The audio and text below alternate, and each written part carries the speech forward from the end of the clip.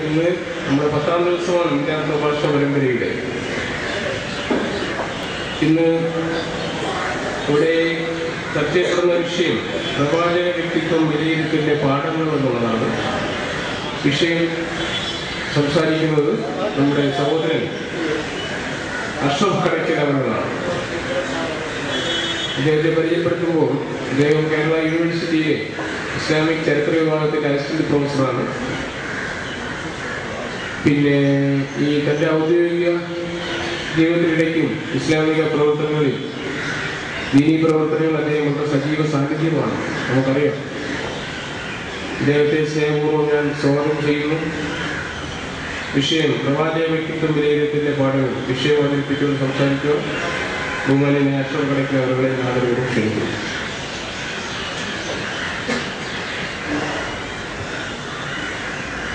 السلام عليكم ورحمة الله. أعوذ بالله من الشيطان الرجيم. بسم الله الرحمن الرحيم.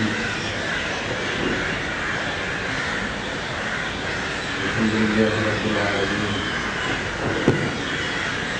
الصلاة والسلام على أشرف المرسلين وعلى آله وصحبه أجمعين.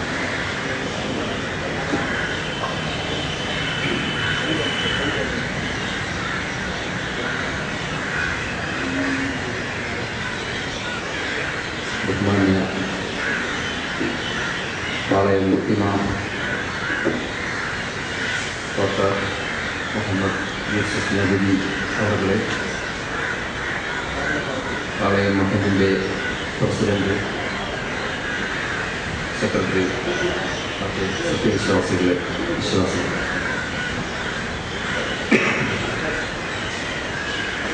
കഴിഞ്ഞ കുറേ ദിവസങ്ങളിലായി നിങ്ങൾ മതപ്രഭാഷണ പരമ്പരയായിരിക്കും ശ്രമിച്ചു വന്നിട്ടുള്ളത്.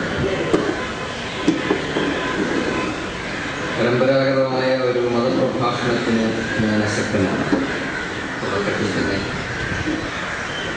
ഇത്തരം കാര്യങ്ങൾ വ്യക്തമാക്കുന്നത് നിങ്ങൾക്കും എനിക്കും നല്ലതാണെന്ന് ഞാൻ മനസ്സിലാക്കി. ചരിത്ര വിദ്യാർത്ഥിയും ചരിത്രാധ്യാപകനുമായി പ്രവർത്തിക്കുന്ന ഒരു വ്യക്തി തൻ്റെ ഗവേഷണപരവും അല്ലാത്തതുമായ അന്വേഷണങ്ങളും പഠനങ്ങളും അതിൽ മനസ്സിൽ തറച്ചിട്ടുള്ള, മനസ്സിൽ പതിഞ്ഞിട്ടുള്ള ചില വിഷയങ്ങൾ നിങ്ങളുമായി ചർച്ച ചെയ്യാൻ കഴിയും എന്നാണ് ആഗ്രഹം, എന്നാണ് പ്രതീക്ഷ. പ്രവാചകൻ സ്വല്ലല്ലാഹു അലൈഹി വസല്ലമയുടെ ജീവിതവും ദർശനവും, നബി സ്വല്ലല്ലാഹു അലൈഹി വസല്ലമയുടെ ജീവചരിത്രം എൻ്റെ മുന്നിലിരിക്കുന്ന നിങ്ങളെല്ലാം കാലങ്ങളായി വായിക്കുകയോ പഠിക്കുകയോ ചെയ്തിട്ടില്ലെങ്കിലും കേട്ടിട്ടുള്ളവരാണ്. അതിനർത്ഥം നിങ്ങൾ അത് പഠിച്ചിട്ടില്ല എന്നല്ല. മലയാളികൾക്ക് ഉള്ള ഒരു വലിയ സൗഭാഗ്യം, നബിയുടെ ചരിത്രം ഏതാണ്ട് 50-ലധികം പുസ്തകങ്ങൾ ഇതുവരെ രചിക്കപ്പെട്ടിട്ടുള്ളതാണ്. ലഘുലേഖകൾ മാറ്റി നിർത്തിയാണ് ഞാൻ പറഞ്ഞത്. മലയാളത്തിൽ 300 മുതൽ 600 മുതൽ 700 വരെ പേജുകളുള്ള ഏതാണ്ട് 50ഓളം ചരിത്രകൃതികൾ നബി സല്ലല്ലാഹു അലൈഹി വസല്ലമയുടെ ജീവിതവും ദർശനവും വിവരിച്ചുകൊണ്ട് എഴുതപ്പെട്ടു. അതിൽ പലതും വിവർത്തനങ്ങളാണ്. അറബിയിൽ നിന്നുള്ള വിവർത്തനമുണ്ട്, ഇംഗ്ലീഷിൽ നിന്നുള്ള വിവർത്തനങ്ങൾ, ഉറുദുവിൽ നിന്നുള്ള വിവർത്തനവും. ഞാൻ സംസാരിക്കുന്ന വേദികളിലൊക്കെ പലപ്പോഴും ചോദിച്ചിട്ടുള്ളൊരു ചോദ്യമാണ്, നിങ്ങളിൽ എത്ര പേര് നബിയുടെ ചരിത്രം ഒരു ലഘു ഗ്രന്ഥമെങ്കിലും വായിക്കാൻ ശ്രമിച്ചിട്ടുണ്ട് എന്നത്. ഈ സദസ്സിനോട് ഞാൻ ചോദിക്കുന്നു. എൻ്റെ മുന്നിലിരിക്കുന്നവർ തീർച്ചയായും കുറേയെങ്കിലും അത്തരത്തിലുള്ള അന്വേഷണങ്ങളോ വായനയോ പഠനമോ ഒക്കെ നടത്തിയിട്ടുള്ളവരാണ് എന്നതാണ് എൻ്റെ പ്രതീക്ഷ. നബി സല്ലല്ലാഹു അലൈഹി വസല്ലമയുടെ ജീവിതത്തെ സമീപിക്കുമ്പോൾ, അതിനൊരു പഠന വിധേയമാക്കുമ്പോൾ കേവലം ഒരു പഠന വിധേയമാക്കേണ്ടതല്ല, അത് നമ്മുടെ പാഠപുസ്തകമാണ്. ഖുർആൻ കൊണ്ടും ഹദീസ് കൊണ്ടും വ്യക്തമായ ഒരു സംഗതിയുണ്ട്. എനിക്ക് എൻ്റെ മാതാപിതാക്കളെക്കാൾ, എൻ്റെ സന്താനങ്ങളെക്കാൾ, എൻ്റെ ബന്ധുമിത്രാദികളെക്കാൾ, എന്നേക്കാൾ പ്രിയപ്പെട്ടത് എൻ്റെ നബിയായി മാറുമ്പോൾ മാത്രമാണ് യഥാർത്ഥത്തിൽ ഞാനൊരു സത്യവിശ്വാസിയാകുന്നത്. കാരണം നബി സല്ലല്ലാഹു അലൈഹി വസല്ലമയുടെ ജീവിതത്തെ സംബന്ധിച്ച് ഖുദ്സിയായ ഹദീസിൽ ആയിഷ റളിയല്ലാഹു അൻഹ റിപ്പോർട്ട് ചെയ്യുന്നത് തന്നെ, ആയിഷ ബീവി തന്നെ പറയുന്നത് കാന ഖുർആന എന്നാണ്. ആ ജീവിതം തന്നെ ഖുർആനാണ്. ഖുർആൻ നിരന്തരമായി പാരായണം ചെയ്യുന്നു, ഖുർആൻ മനസ്സിലാക്കാൻ ശ്രമിക്കുന്നു, ഖുർആനെ സംബന്ധിച്ചിട്ടുള്ള ക്ലാസുകൾ, പഠനങ്ങൾ, അന്വേഷണങ്ങൾ, ചർച്ചകൾ നാം ശ്രമിക്കുന്നു. ആ പഠനം പൂർണ്ണമാകുന്നത് പ്രവാചകന്റെ ജീവിതത്തെ സംബന്ധിച്ചിട്ടുള്ള ഏറെക്കുറെ ഒരു സമ്പൂർണമായ വിവരം ശേഖരിക്കുക ഒരുപക്ഷെ അസാധ്യമാണെങ്കിലും നബിയുടെ ജീവിതത്തെ സംബന്ധിച്ചുള്ള കേവലമായ പരിജ്ഞാനമെങ്കിലും ഉണ്ടെങ്കിൽ മാത്രമേ നാം യഥാർത്ഥത്തിൽ മുസ്ലിമാകുന്നുള്ളൂ എന്നുകൂടി നാം ഓർക്കണം. എൻ്റെ വിഷയം നബിയുടെ വ്യക്തിത്വം,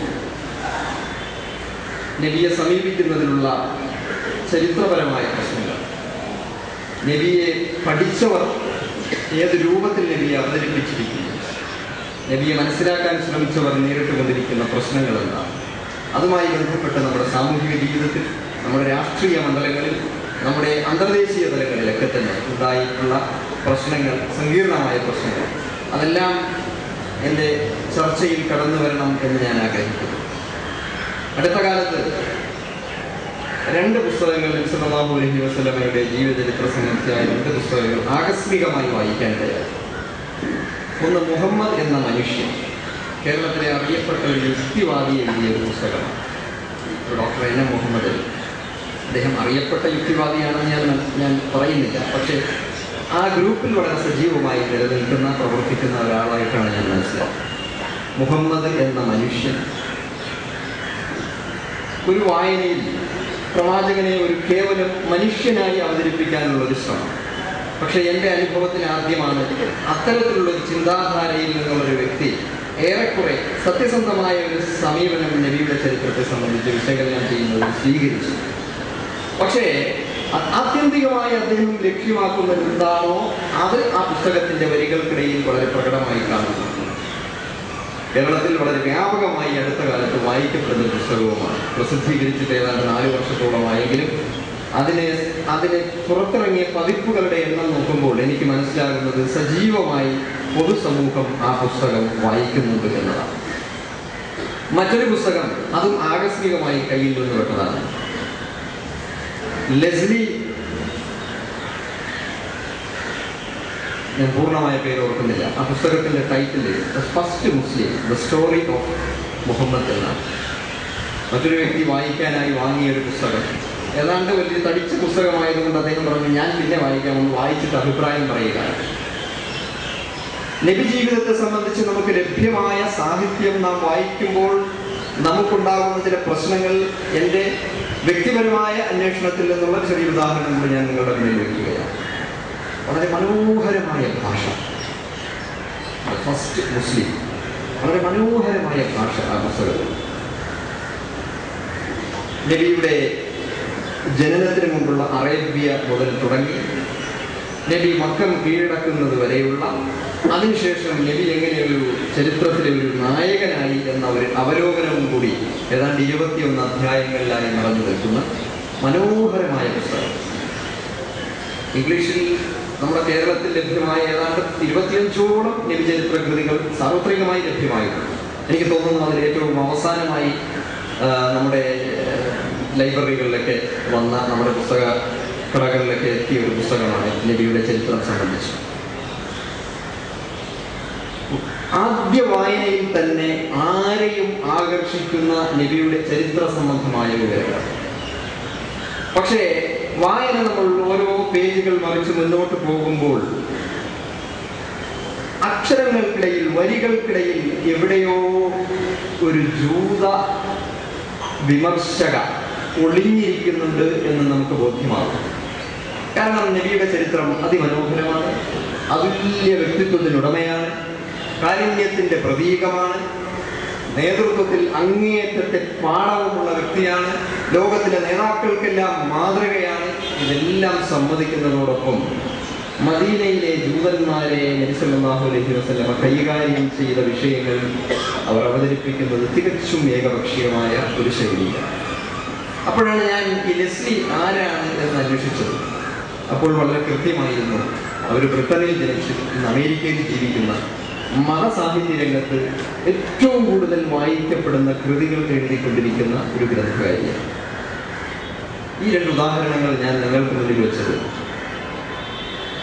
നാം പഠിക്കുന്നില്ല എങ്കിലും നബി സല്ലല്ലാഹു അലൈഹി വസല്ലമയുടെ ചരിത്രം, നബിയുടെ ദർശനം, നബിയുടെ കാഴ്ചപ്പാട് ലോകത്തെമ്പാടും വായിക്കപ്പെടുകയും ചർച്ച ചെയ്യപ്പെടുകയും ചെയ്യുന്നു. ഒരു പക്ഷേ അതിൽ വളരെ പിറകിൽ നിൽക്കുന്നത് നമ്മുടെ സമുദായം, മുസ്ലിം സമുദായം തന്നെയായിരിക്കും, ഉമ്മത്ത് മുഹമ്മദ് തന്നെ ആയിരിക്കും എന്നാണ് എനിക്ക് തോന്നുന്നത്. കാരണം ഈ പുസ്തകങ്ങളൊക്കെ തന്നെ, ഈ ഗ്രന്ഥങ്ങളൊക്കെ തന്നെ വളരെ വ്യാപകമായി മാർക്കറ്റുകളിൽ വിറ്റുപോകുന്നു. കണ്ണാടി ചില്ലിട്ട അലമാരകളിൽ അലങ്കാരത്തിന് വേണ്ടി സൂക്ഷിക്കാനായിരിക്കില്ല ഈ പുസ്തകങ്ങൾ അധികവും വായിക്കുന്നത്, അങ്ങനെയുള്ളവരുണ്ടാകാം.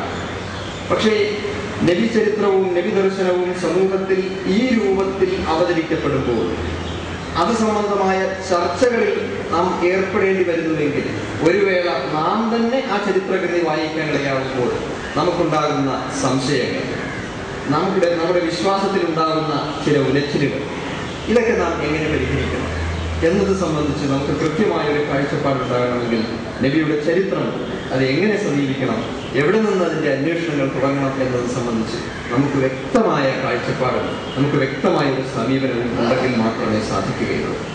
നിങ്ങൾ നബി സല്ലല്ലാഹു അലൈഹി വസല്ലമയുടെ ചരിത്രത്തിൽ നിന്ന് ഒട്ടനവധി സംഗതികൾ കേട്ടിട്ടുണ്ടാകാം.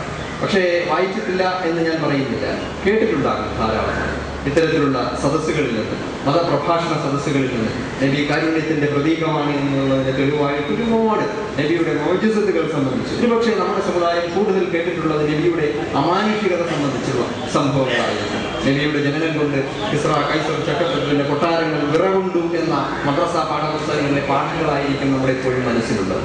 അത്തരത്തിലുള്ള അമാനുഷികമായ കഥകളും നമ്മളെയൊക്കെ ഭ്രമിപ്പിക്കുന്ന ചില ഭ്രമാത്മകമായ കഥാവിവരണങ്ങളുമൊക്കെ ആയിരിക്കും ഈ പ്രഭാഷണങ്ങളിൽ നിന്ന്, പ്രത്യേകിച്ചും മതപ്രഭാഷണ വേദികളിൽ നിന്ന് നാം ഒക്കെ കേട്ടിട്ടുള്ളത്.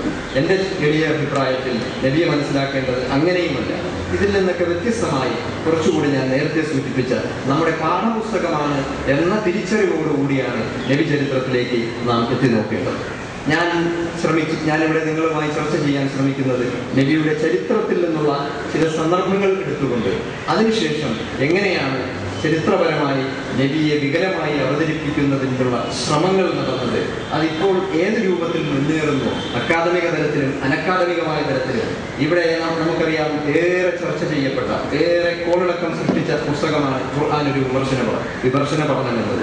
ഇടവർഗ് എഴുതിയ ഒരു പുസ്തകമാണ്. പല വർഷങ്ങൾക്ക് മുമ്പ് ഏതാണ്ട് 40ഓളം പതിപ്പുകൾ ഇറങ്ങിക്കഴിഞ്ഞ പുസ്തകമാണ്. അതിനർത്ഥം അത് അത്ര കണ്ട് വായിക്കപ്പെടുന്നു എന്നതാണ്.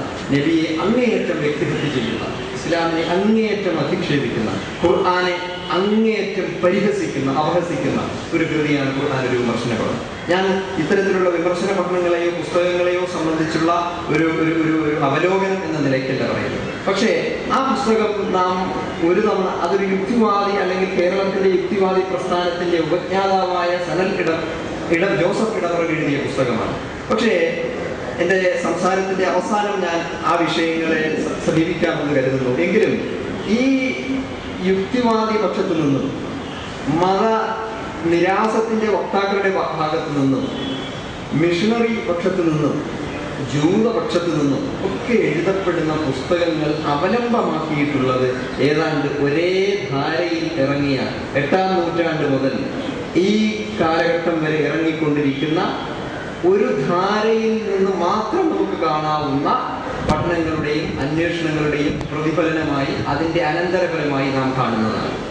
ഈ പല പുസ്തകങ്ങളും പ്രവാചകനെയും പ്രവാചക ചരിത്രത്തെയും നബിദർശനത്തെയും ഇസ്ലാമിനെയും അധിക്ഷേപിക്കുന്നതിനായി വളരെ കരുതിക്കൂട്ടി ആസൂത്രിതമായി മിഷണറി സംഘങ്ങൾ പടച്ചുവിട്ട പുസ്തകങ്ങളാണ് ഇതിനൊക്കെ ആധാരമാക്കിയത്.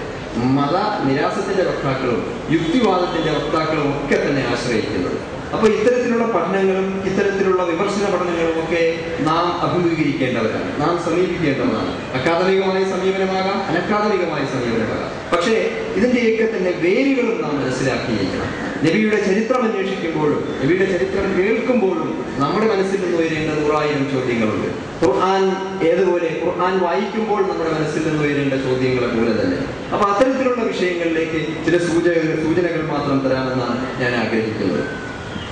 എന്താണ് നബിയെ അറിയാനുള്ള മാർഗങ്ങൾ? ഞാൻ നേരത്തെ സൂചിപ്പിച്ച പുസ്തകങ്ങളിലൂടെ നമുക്കറിയാൻ കഴിയും, അല്ലെങ്കിൽ ഇതുപോലുള്ള പ്രഭാഷണ വേദികളിൽ നിന്ന് മനസ്സിലാക്കാൻ ശ്രമിക്കുക.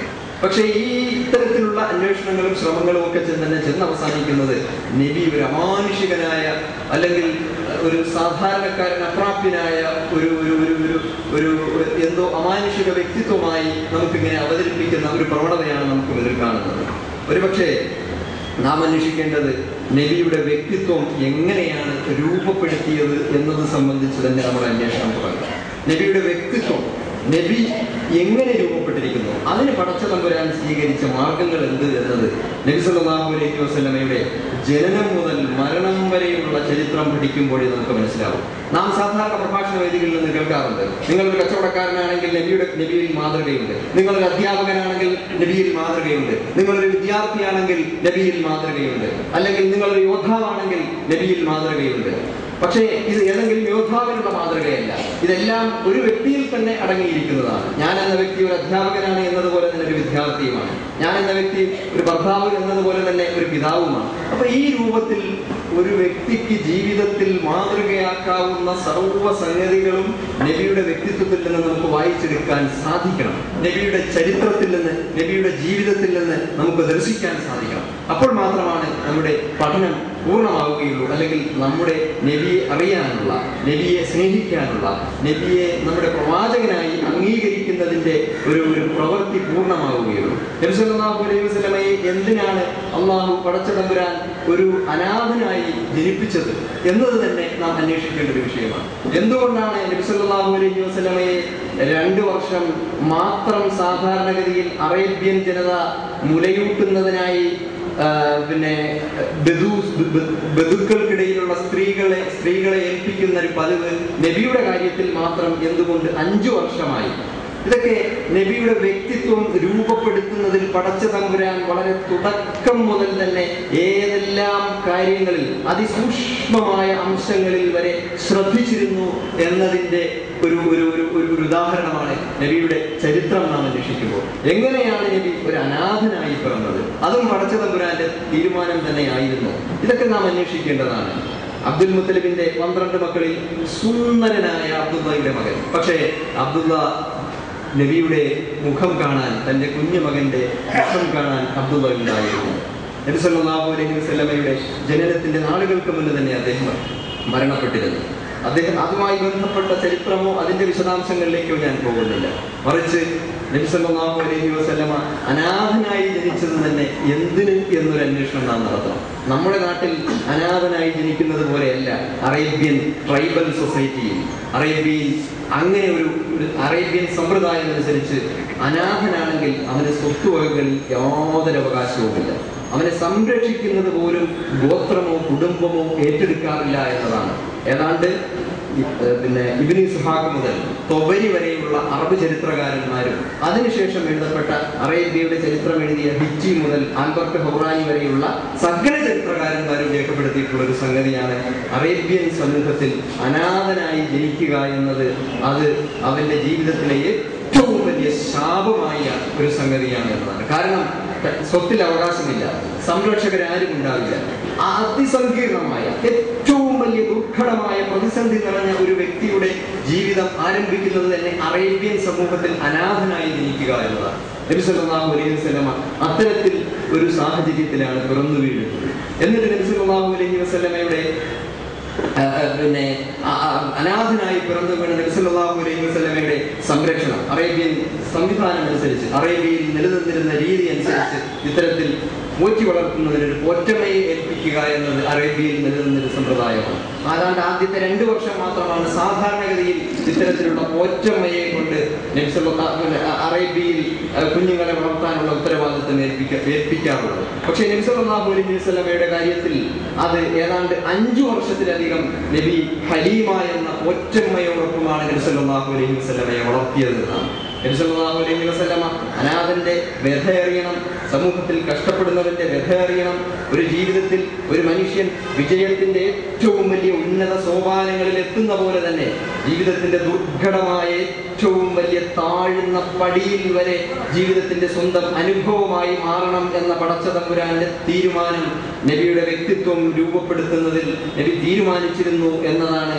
അറേബ്യൻ സമൂഹത്തിൽ ഏറ്റവും പ്രതികൂലമായ സാഹചര്യത്തിൽ ഒരു അനാഥനായി ജനിക്കുകയും തീർന്നില്ല, പിന്നെ നബി സല്ലല്ലാഹു അലൈഹി വസല്ലമയുടെ സംരക്ഷണം ഹലീമയുടെ കുടുംബത്തിലേക്ക് ഏൽപ്പിക്കുന്നത്. അതിന്റെ ചരിത്ര വിശദാംശങ്ങളിലേക്ക് ഞാൻ കടക്കുന്നില്ല.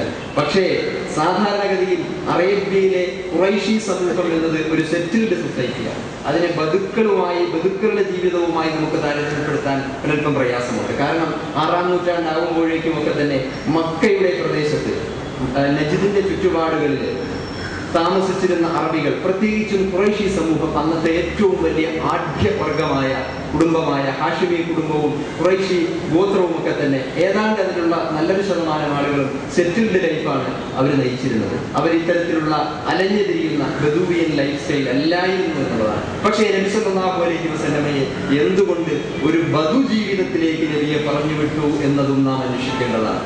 അത് അറേബ്യയുടെ സമൂഹത്തിന്റെ ചരിത്രം പരിശോധിക്കുമ്പോൾ മാത്രമേ നമുക്ക് മനസ്സിലാവൂ. കാരണം സ്വകാര്യ സ്വത്ത് ഇല്ലാത്തൊരു വിഭാഗമാണ് ബദുക്കൾ എന്നത്.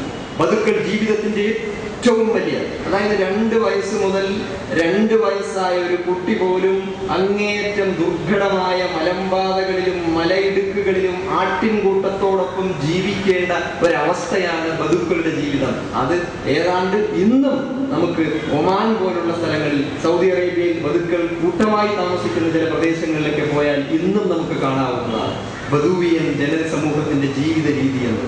പ്രകൃതിയോട് അങ്ങേയറ്റം പ്രതിസന്ധി, അങ്ങേയറ്റം പ്രതികൂലമായ സാഹചര്യത്തോട് തന്റെ ജീവിതത്തെ മുന്നോട്ട് കൊണ്ടുപോകുന്ന ഒരു ജനവിഭാഗം. ഏത് സാഹചര്യത്തെയും അഭിമുഖീകരിക്കാനുള്ള ഒരു മനക്കരുത്തുണ്ടാകുന്ന ഒരു ബദൂവിയൻ ജീവിത രീതി, ഏത് പട്ടിണിയെയും നേരിടാനുള്ള ഒരു മാനസികമായ അവസ്ഥ, ഇതൊക്കെ ബദു ജീവിതത്തിന്റെ നബി സല്ലല്ലാഹു അലൈഹി വസല്ലമയെ പടച്ച തമ്പുരാൻ ഉറച്ച തീരുമാനപ്രകാരമായിരുന്നിരിക്കാം ഏതാണ്ട് 5 വർഷം ഹലീമ ബീവിയോടൊപ്പം വളർത്തിയത്, ഹലീമ ബീവിയുടെ കുടുംബത്തോടൊപ്പം വളർത്തിയത്.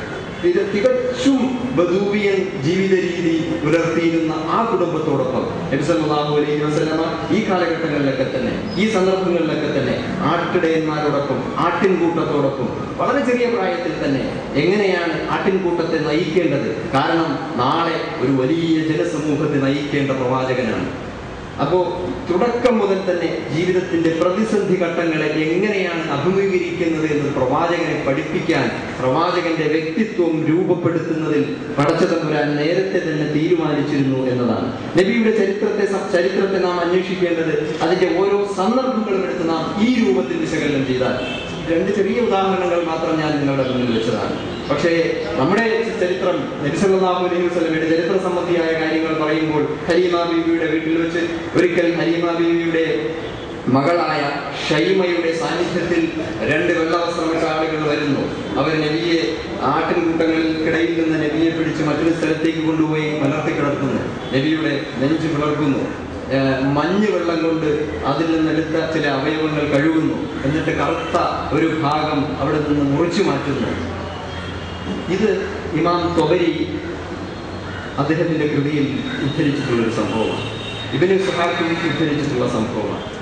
പക്ഷെ ഹലീമ ബീവിയുമായുള്ള ജീവിതവുമായി ബന്ധപ്പെട്ടിട്ടുള്ള ചരിത്ര സംഭവങ്ങൾ വിവരിക്കുന്നിടത്ത് ഈ ഒരു അമാനുഷിക സംഭവത്തിനാണ് ഏറ്റവും വലിയ പ്രാധാന്യം നൽകി കാണുന്നത്. എൻ്റെ അഭിപ്രായത്തിൽ നബി സല്ലല്ലാഹു അലൈഹി വസല്ലമയുടെ വ്യക്തിത്വം രൂപപ്പെടുത്തുന്നതിൽ സമൂഹത്തിലെ ഏറ്റവും വലിയ ബുദ്ധിമുട്ടുന്ന ആളുകൾ ഏത് രൂപത്തിലാണോ ജീവിക്കുന്നത്, പ്രകൃതിയുമായി ഏത് രൂപത്തിൽ ഇണങ്ങി ജീവിക്കുന്നു, ജന്തുജാലങ്ങളുമായി ഏത് രൂപത്തിൽ അടുത്ത് ഇടപഴകുന്നു എന്നത് സംബന്ധിച്ചുള്ള എങ്ങനെയാണ് ഒരു സമൂഹത്തെ നയിക്കേണ്ടത് എന്നതിനൊരു നേതാവിനെ വാർത്തെടുക്കുന്നതിന് ഒരാട്ടിടയനായി തന്നെ ജീവിതം തുടങ്ങുന്നു. ഇങ്ങനെയുള്ള യഥാർത്ഥത്തിൽ നബിയുടെ ഇത്തരത്തിലുള്ള സർവ്വസാധാരണമായി നമ്മുടെ കേവല യുക്തി കൊണ്ട് ആലോചിച്ചാൽ കിട്ടുന്ന വിഷയങ്ങളിലേക്കാണ് നബിയുടെ ചരിത്രം അന്വേഷിക്കുമ്പോൾ, നബിയുടെ ജീവിതം പരതുമ്പോൾ നമ്മുടെ ശ്രദ്ധ ചെന്നെത്തേണ്ടത് എന്ന ഒരു വലിയ അഭിപ്രായമാണ് എനിക്കുള്ളത്. മറ്റു സംഭവങ്ങളെ നിഷേധിക്കുകയല്ല. നബിയുടെ ജീവിതവുമായി ബന്ധപ്പെട്ട ഒട്ടനവധി അമാനുഷിക സംഭവങ്ങൾ ഉണ്ടായിട്ടുണ്ട്. പക്ഷേ നബി ജീവിതത്തെയും ചരിത്രത്തെയും അന്വേഷിക്കുമ്പോൾ കേവലം ഇത്തരത്തിലുള്ള അമാനുഷിക സംഭവങ്ങളിൽ കെട്ടുപിണയാനുള്ളതല്ല, മറിച്ച് ജീവിതത്തിന്റെ ഓരോ അംശങ്ങളും ഓരോ ഭാഗവും സൂക്ഷ്മമായി നാം വിശകലനം ചെയ്യുമ്പോൾ ഇത്തരത്തിലുള്ള നമ്മെ ആശ്ചര്യപ്പെടുത്തുന്ന, നമ്മെ വിസ്മയിപ്പിക്കുന്ന ഓരോ ഘട്ടങ്ങളും നമുക്ക് കാണാൻ സാധിക്കുമെന്നതാണ്. ഈ രൂപത്തിൽ നബിയെ മനസ്സിലാക്കുമ്പോൾ മാത്രമാണ് യഥാർത്ഥത്തിൽ നമുക്ക് നബി എങ്ങനെ രൂപപ്പെട്ടു, ആ വ്യക്തിത്വം എങ്ങനെ രൂപപ്പെട്ടു എന്ന് നമുക്ക് മനസ്സിലാക്കാൻ സാധിക്കുകയുള്ളൂ. അതിനുശേഷം ഹലീമയിൽ നിന്ന് വീണ്ടും ഉത്തരവാദിത്തം അബ്ദുൽ മുത്തലിബിലേക്ക് വരുന്നു. 6 വയസ്സ് പൂർണ്ണമാകുന്ന സമയത്ത് അബ്ദുൽ മുത്തലിബിന്റെ അടുത്തേക്ക് വരുന്നു. ആരാണ് അബ്ദുൽ മുത്തലിബ്? അബ്ദുൽ മുത്തലിബ് ഖുറൈശി പ്രമുഖനാണ്. അദ്ദേഹത്തിന്റെ ആഢ്യത്വവും അദ്ദേഹത്തിന്റെ മറ്റ് കാര്യങ്ങളിലുള്ള അനുഭവ പരിജ്ഞാനവും ഒക്കെ തന്നെ എല്ലാ ചരിത്രകാരന്മാരും അബ്ദുൽ മുത്തലിബിന്റെ അവസാന കാലഘട്ടത്തിൽ അദ്ദേഹത്തിന് നടക്കാൻ കഴിയുന്നില്ല. അദ്ദേഹത്തിന്റെ സഹായികളായ 2 പേര് അദ്ദേഹത്തെ ചുമലിൽ എടുക്കുന്ന കട്ടിലിൽ, കസേരയിൽ, നമ്മുടെ ചുമലിൽ ചുമന്നു പോകുന്ന കട്ടിൽ പോലുള്ള വലിയ കസേരയിൽ ഇരുത്തിക്കൊണ്ട് അദ്ദേഹത്തെ വഹിച്ചു കൊണ്ടുപോകലാണ്. അങ്ങനെ എല്ലാ ദിവസവും, കാരണം അദ്ദേഹം കാബയുടെ അധിപതിയാണ്, കാബയുടെ പരമാധികാരിയാണ്. കാബയുടെ പരമാധികാരി പടച്ചതമ്പുരാനാണ് എന്ന് അദ്ദേഹം വിശ്വസിക്കുന്നു. പക്ഷേ അവിടുത്തെ കാര്യകർത്താവായി അദ്ദേഹത്തെയാണ് അംഗീകരിച്ചിട്ടുള്ളത്. ഖുറൈശി കുടുംബം മാത്രമല്ല, ആ അറേബ്യൻ സമൂഹം ഒന്നടങ്കം അബ്ദുൽ മുത്തലിബിനെയാണ് അംഗീകരിച്ചിരിക്കുന്നത്. അപ്പോ കാബയുടെ കാര്യങ്ങൾ, കാരണം കാബ എന്നത് അന്നത്തെ അന്താരാഷ്ട്ര തലത്തിൽ തന്നെ പ്രശസ്തമായ വാണിജ്യ റൂട്ടിലെ ഒരു പ്രധാനപ്പെട്ട കേന്ദ്രമാണ്. ഇങ്ങ് തെക്ക് യമനിൽ നിന്ന് അങ്ങ് ബാഗ്ദാദ് വരെ പോകുന്ന, സിറിയ വരെ പോകുന്ന വലിയ ഒരു വാണിജ്യ റൂട്ടുണ്ട്. ആ റൂട്ടിനിടയിലുള്ള ഏറ്റവും സുപ്രധാനമായ ഒരിടമാണ് കാബ സ്ഥിതി ചെയ്യുന്ന മക്ക എന്ന് പറയുന്ന പ്രദേശം. ഇന്നത്തെ ഹറമിന്റെ പരിസരവുമായി ബന്ധപ്പെട്ടുള്ള മറ്റു പ്രദേശങ്ങളൊക്കെ തന്നെ. അബ്ദുൽ മുത്തലിബ് ദിവസവും ഈ ചാരുകസേരയിൽ, ഈ തോൾ കസേരയിൽ അദ്ദേഹത്തെ ചുമന്നുകൊണ്ട് കാബയുടെ പരിസരത്ത് ഒരു വൃക്ഷമുണ്ട്. ആ വൃക്ഷത്തിന്റെ ചുമട്ടിൽ അദ്ദേഹം ഇരിക്കുന്നു. അവിടെ നബി സല്ലല്ലാഹു അലൈഹി വസല്ലം അദ്ദേഹത്തോടൊപ്പം ചിലവഴിക്കുന്നു. നബിയുടെ വിദ്യാഭ്യാസം എന്നത് ഹലീമയിൽ നിന്ന് തുടങ്ങിയ വിദ്യാഭ്യാസം അബ്ദുൽ മുത്തലിബിലൂടെ പുരോഗതിക്കുന്നതാണ്. നബി സല്ലല്ലാഹു അലൈഹി വസല്ലം ഉമ്മിയാണ്, നിരക്ഷരനാണ്, അക്ഷരാഭ്യാസമില്ലാത്തവരാണ്. ഇപ്പോഴുള്ള ആധുനിക ചരിത്രകാരന്മാർക്കിടയിൽ ആ വിഷയം വീണ്ടും ഒരു വലിയ വിവാദ വിഷയമാണ്. അങ്ങനെ ആയിരുന്നോ അല്ലേ എന്നുള്ളത്. അത്തരം വിവാദങ്ങളിലേക്ക് ഞാൻ കടക്കുന്നില്ല. പക്ഷേ നബിയുടെ വ്യക്തിത്വം പടച്ചതമ്പുരാൻ രൂപപ്പെടുത്തുന്നതിൽ ആ കാലഘട്ടത്തിലെ ജീവിതത്തിന്റെ ഏറ്റവും വലിയ ബുദ്ധിമുട്ടിന്റെയും പ്രയാസത്തിന്റെയും ഒരു സാഹചര്യത്തിലൂടെ നബിയെ കടത്തിക്കൊണ്ടുവന്നിട്ട് ഏതാണ്ട് നബിയുടെ 6ാമത്തെ വയസ്സിൽ നബിയുടെ വിദ്യാഭ്യാസം ആരംഭിക്കുന്നത് ആ സമൂഹത്തിലെ ഏറ്റവും വലിയ പരിജ്ഞാനമുള്ള, ഏറ്റവും വലിയ അനുഭവജ്ഞാനമുള്ള ഒരു വ്യക്തി അദ്ദേഹത്തിന്റെ കസേര താഴെ ഇറക്കി അദ്ദേഹം ആ കസേരയിൽ ചാരി ആ വൃക്ഷത്തിന്റെ ചുമരിൽ ഇരിക്കുമ്പോൾ തൊട്ടടുത്ത് തന്റെ കുഞ്ഞുമകൻ മുഹമ്മദ് ഉണ്ടാകും. ഓരോ കാര്യങ്ങൾ തന്റെ ഉപ്പുപ്പോയോട് ചോദിക്കുന്നു. ആ സമൂഹത്തിൽ ജീവിച്ചിരുന്ന ഏറ്റവും വലിയ കാര്യങ്ങളെ സംബന്ധിച്ച് ആധികാരികമായി സംസാരിക്കാൻ ശേഷിയുള്ള ഉപ്പുപ്പ മകൻ ഓരോന്നും പറഞ്ഞു കൊടുക്കുന്നു. ആ പറഞ്ഞു കൊടുക്കുന്നത് കേവലം അവരുടെ കുടുംബത്തെ സംബന്ധിച്ചിട്ടുള്ള വിവരങ്ങൾ മാത്രമല്ല.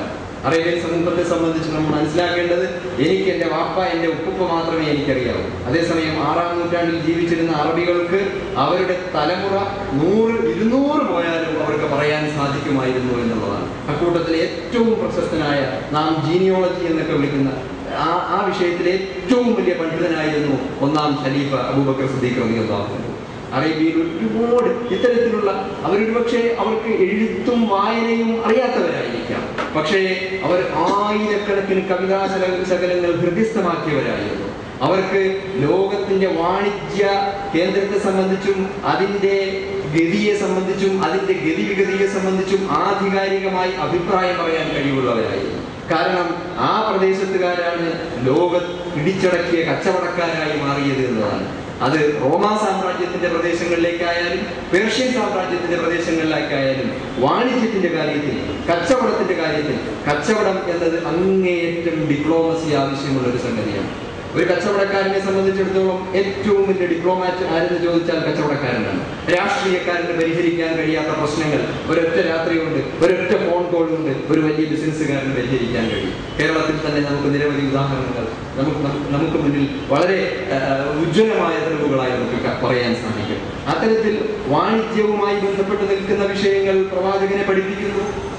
പ്രവാചകനെ തന്റെ ജീനിയോളജി പഠിപ്പിക്കുന്നു, തന്റെ സമൂഹത്തെ സംബന്ധിച്ച് പഠിപ്പിക്കുന്നു. എന്തിന്? താൻ പുലർത്തിപ്പോരുന്ന വിശ്വാസാചാരങ്ങളെ സംബന്ധിച്ച്. അവിടെ ഹുബാൽ എന്ന് പറയുന്ന ഒരു വലിയ വിഗ്രഹം, ഏതാണ്ട് സിറിയൻ പ്രദേശത്ത് നിന്ന് കച്ചവട ആവശ്യത്തിനായി പോയ ഒരു വിഭാഗം കൊണ്ടുവന്ന് കാബയിൽ സ്ഥാപിച്ച ഹുബാൽ എന്നൊരു വലിയ വിഗ്രഹം. ആ ഹുബാൽ എന്ന വിഗ്രഹത്തിന്റെ മുന്നിൽ പ്രശ്നം വെച്ചിട്ടാണ് മക്കക്കാർ, ഖുറൈശികൾ, അറബികൾ എന്ത് കാര്യവും തീരുമാനിക്കുന്നത്. ഏതുപോലെ അബ്ദുള്ളയെ ബലിയർപ്പിക്കാൻ തീരുമാനിച്ച അബ്ദുൽ മുത്തലിബ് അന്ന് പ്രശ്നം വെച്ച് നോക്കി.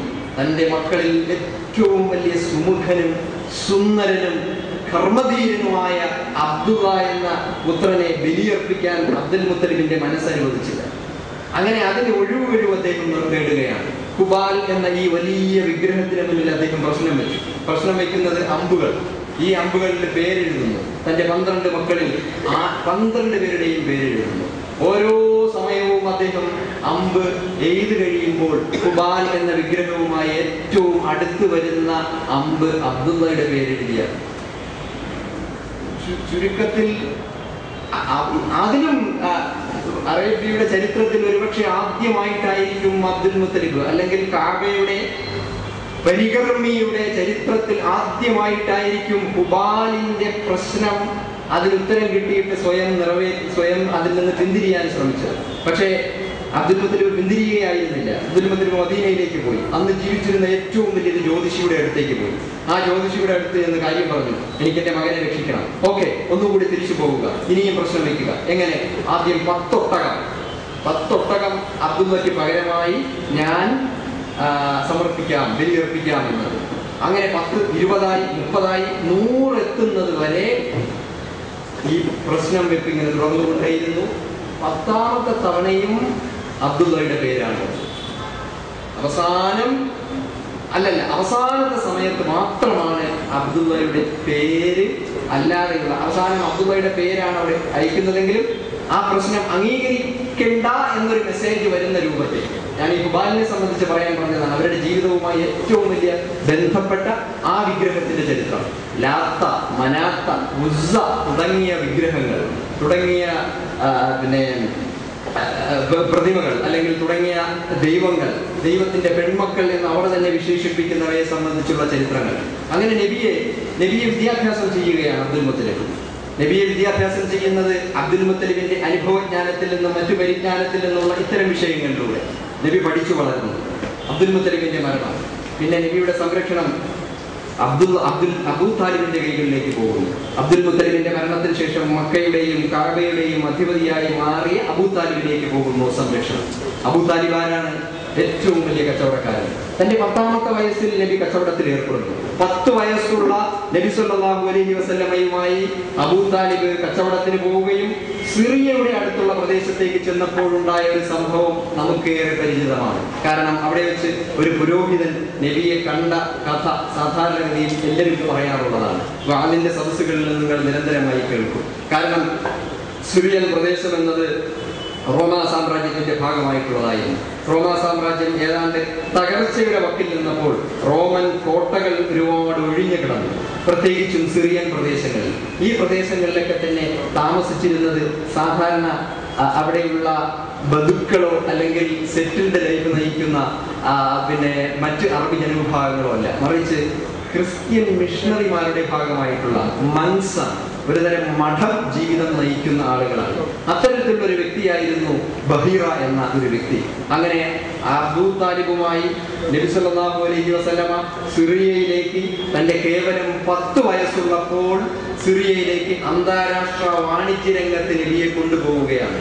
ഞാൻ നേരത്തെ സൂചിപ്പിച്ച പോലെ ഒരു വാണിജ്യ സംഘവുമായി പോകുമ്പോൾ, പ്രത്യേകിച്ചും അറേബ്യൻ ഉപഭൂഖണ്ഡത്തിലെ ഏറ്റവും വലിയ വാണിജ്യ സമൂഹവുമായി അടുത്തിടപഴകുന്ന ഒരു പ്രവാചകന്റെ ഡിപ്ലോമസി എന്തായിരിക്കും? ഒരു പ്രവാചകന്റെ അനുഭവജ്ഞാനം എന്തായിരിക്കും? ഒരു പ്രവാചകന്റെ ഭൂപ്രകൃതിയെ കുറിച്ചുള്ള പരിജ്ഞാനം എന്തായിരിക്കും? ഒരു പ്രവാചകൻ മറ്റ് സമൂഹത്തെക്കുറിച്ച് മനസ്സിലാക്കുന്നത് എന്തായിരിക്കും? മറ്റ് സമൂഹങ്ങൾക്കിടയിൽ നിലനിൽക്കുന്ന വിശ്വാസ ആചാര അനുഷ്ഠാനങ്ങളെ സംബന്ധിച്ച് നബി എന്തെല്ലാമായിരിക്കും മനസ്സിലാക്കിയിരിക്കുന്നത്? കേവലം 10 വയസ്സുള്ള ഒരു ബാലന്റെ അനുഭവമാണ് ഞാൻ ഈ പറയുന്നത്. കേവലം 10 വയസ്സുള്ള ഒരു വ്യക്തി ഏതാണ്ട് ആ കാലഘട്ടത്തിൽ ലഭിക്കാവുന്ന ഒരു ഏറ്റവും വലിയ അഭ്യസ്ത വിദ്യനായി മാറിയിരിക്കുന്നു. പക്ഷേ ഇപ്പോഴും നാം വിശ്വസിക്കുന്നു നബി നിരക്ഷരനാണ് എന്ന്. നിരക്ഷരനായ ജ്ഞാനി അല്ലാഹുവിന്റെ തീരുമാനമായിരിക്കാം അത്. അതിൻ്റെ ഉള്ളിൽ ചില രഹസ്യങ്ങൾ പടച്ചതമ്പുരാൻ സൂക്ഷിച്ചിട്ടുണ്ടായിരിക്കാം. ഒരു പക്ഷേ ഖുർആന്റെ പരിശുദ്ധിയും ഖുർആന്റെ അതിൻ്റെ വിശ്വാസ്യതയും ഒക്കെ നിലനിർത്തുന്നതിന് നാളത്തെ സമൂഹത്തിൽ ഒരു പുതിയ ജനവിഭാഗം ഉയർന്നു വരുമെന്നും, എന്തിന് ഖുർആൻ അവതരിപ്പിക്കപ്പെട്ട സന്ദർഭത്തിൽ തന്നെ ഖുർആന്റെ ആധികാരികത സംബന്ധിച്ച് ഇത് കെട്ടിയുണ്ടാക്കിയതാണ്, കെട്ടിച്ചമച്ചതാണ് എന്ന ആരോപണങ്ങൾ, ഒരുപക്ഷെ അത്തരത്തിലുള്ള ആരോപണങ്ങളെയൊക്കെ പ്രതിരോധിക്കാനുള്ള പടച്ചതമ്പുരാന്റെ ഒരു തീരുമാനമായിരിക്കാം. പക്ഷേ നാം നിരന്തരമായി പറയുന്നു നിരക്ഷരനായ നബി, ഉമ്മിയായ നബി, നിരക്ഷരനായ നബി, അക്ഷരാഭ്യാസമില്ലാത്ത നബി. പക്ഷേ നാം അവിടെ വിട്ടുപോകുന്ന ഒരു സംഗതിയുണ്ട്. കേവലം 10 വയസ്സ് മാത്രമുള്ളപ്പോൾ തന്നെ അന്ന് ലോകത്തിൽ ലഭ്യമായിരുന്ന ഏതാണ്ട് സകല പരിജ്ഞാനങ്ങളും, അനുഭവജ്ഞാനം മുതൽ നാട്ടറിവുകൾ മുതൽ അന്താരാഷ്ട്ര വാണിജ്യ രംഗത്തെ പ്രവർത്തന രീതിയെ സംബന്ധിച്ചുള്ള പരിജ്ഞാനം വരെ നബി സല്ലല്ലാഹു അലൈഹി വസല്ലമയ്ക്ക് സിദ്ധിച്ചിരുന്നു എന്ന ഒരു സത്യം നാം തിരിച്ചറിയേണ്ടതുണ്ട്. അപ്പോൾ മാത്രമാണ് നമ്മുടെ അന്വേഷണം പൂർണ്ണമാവുകയുള്ളൂ. നബി സല്ലല്ലാഹു അലൈഹി വസല്ലമ, ഞാൻ ചുരുക്കുകയാണ്, നബിയുടെ ആ കാലഘട്ടം, അത്തരത്തിലുള്ള കാലഘട്ടത്തെ സംബന്ധിച്ച് കൂടുതൽ വിശദാംശങ്ങളിലേക്ക് പോകാൻ സമയം അനുവദിക്കാത്തത് കൊണ്ട് നബിയുടെ വിവാഹഘട്ടത്തിലേക്ക് വരികയാണ്.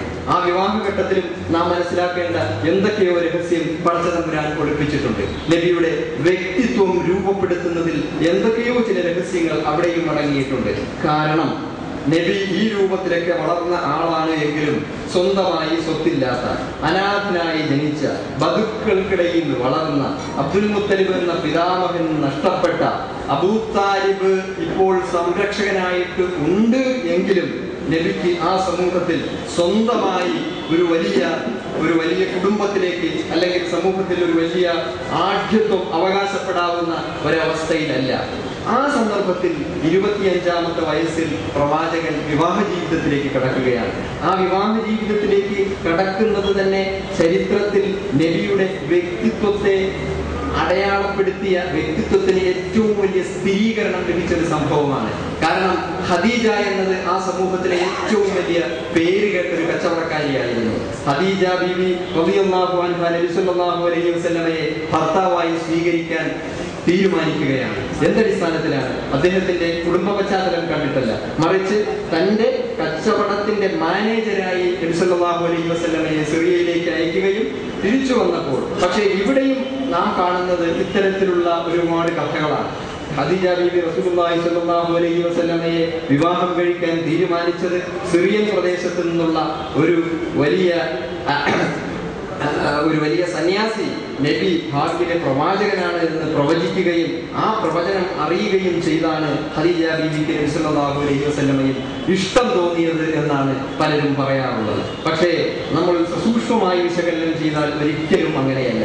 മറിച്ച് ഇത് ഞാൻ പറയുന്നത് തബരിയും ഇബ്നു ഇസ്ഹാഖും ഇതുപോലെ തന്നെ ഇത്തരം സംഭവങ്ങൾ വളരെ വിശദമായി വിവരിക്കുന്നുണ്ട്. കാരണം നബി സല്ലല്ലാഹു അലൈഹി വസല്ലമയുടെ സ്വഭാവ വൈശിഷ്ട്യത്തിൽ, നബി സല്ലല്ലാഹു അലൈഹി വസല്ലമയുടെ അന്താരാഷ്ട്ര വാണിജ്യ രംഗത്തുള്ള പരിജ്ഞാനവും അനുഭവജ്ഞാനവും കൂടുതൽ കോവിതനായ ഒരു പ്രവാചകനെയാണ്, നയതന്ത്ര രംഗത്ത് അങ്ങേയറ്റം പ്രാഗൽഭ്യമുള്ള ഒരു വ്യക്തിയാണ് എന്നും അതിലുപരി വിശ്വസ്തനും അതിലുപരി അങ്ങേയറ്റം സമാദരണീയനുമാണ് എന്ന് തിരിച്ചറിഞ്ഞത് കൊണ്ട് നബിയെ ഞാൻ വിവാഹം കഴിക്കുന്നു എന്നാണ് ഖദീജ ബീവി പരസ്യമായി അവരുടെ പിതാവിനോടും അവരുടെ ബന്ധുക്കളോടും തന്നെ പറഞ്ഞത്. നബി സല്ലല്ലാഹു അലൈഹി വസല്ലമ അങ്ങനെ 40-ാമത്തെ വയസ്സിലേക്ക് എത്തുമ്പോൾ ഈ 40 എന്തുകൊണ്ട് തിരഞ്ഞെടുത്തു എന്നത് തന്നെ നാം അന്വേഷിക്കേണ്ടതുണ്ട്. നബിയുടെ ആ കാലം അത്രയും ഇത്രയും നീണ്ടു നിന്നൊരു കാലഘട്ടത്തിനൊടുവിൽ 40-ാമത്തെ വയസ്സിൽ നബിയെ പ്രവാചകനായി തിരഞ്ഞെടുത്തിരിക്കുന്നു. കാരണം 40 ഒരുപാട് പ്രത്യേകതകളുണ്ട് എന്ന് പറയുന്നു. ഇസ്രായേലി സമൂഹം അവിടെ പലസ്തീൻ പ്രദേശത്ത് അലഞ്ഞ് നടന്നത് 40 ദിവസത്തോളമായിരുന്നു എന്നതാണ്. ഈസാ നബിയുടെ ജീവിതത്തിൽ ഏതാണ്ട് 40 ഒരുപാട് പ്രത്യേകതകളുണ്ട്. കാരണം ഈസാ നബിയുടെ ജീവിതത്തിൽ ഏറ്റവും വലിയ ദുർഘടമായ അവസരങ്ങളൊക്കെ ഏതാണ്ട് 40 ദിവസത്തോളം നീണ്ടുനിന്ന സന്ദർഭത്തിലായിരുന്നു. നൂഹ് നബിയുടെ കാലഘട്ടത്തിലെ ഏറ്റവും വലിയ വെള്ളപ്പൊക്കം 3 ദിവസം കൊണ്ട് അവസാനിച്ചു എന്ന് പറയുന്നുവെങ്കിലും തൊബരി അടക്കമുള്ള ചരിത്രകാരന്മാർ പറയുന്നു 40 ദിവസം നീണ്ടുനിന്ന ഒരു വലിയ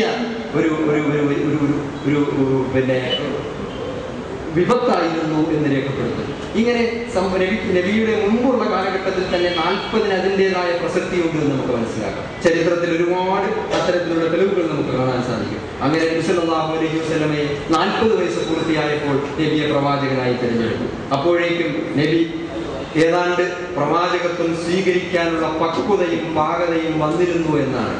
നബി സല്ലല്ലാഹു അലൈഹി വസല്ലമയ്ക്ക് മുമ്പ് നബിയുടെ മതം എന്തായിരുന്നു? നാം എവിടെയെങ്കിലും അന്വേഷിച്ചിട്ടുണ്ടോ? ഖദീജ ബീവി ആരായിരുന്നു? അവരുടെ പിതാമഹനായ അവരുടെ ഏറ്റവും വലിയ കസിൻ എന്ന് പറയുന്നത് ഒരു വറഖത്ത് ബിൻ നൗഫൽ എന്ന ഒരു ക്രിസ്ത്യൻ പാതിരിയാണ് എന്ന് പറയുന്നു. അപ്പോ ഖദീജ ബീവി റളിയല്ലാഹു അൻഹാ ക്രിസ്ത്യാനിയായിരുന്നു.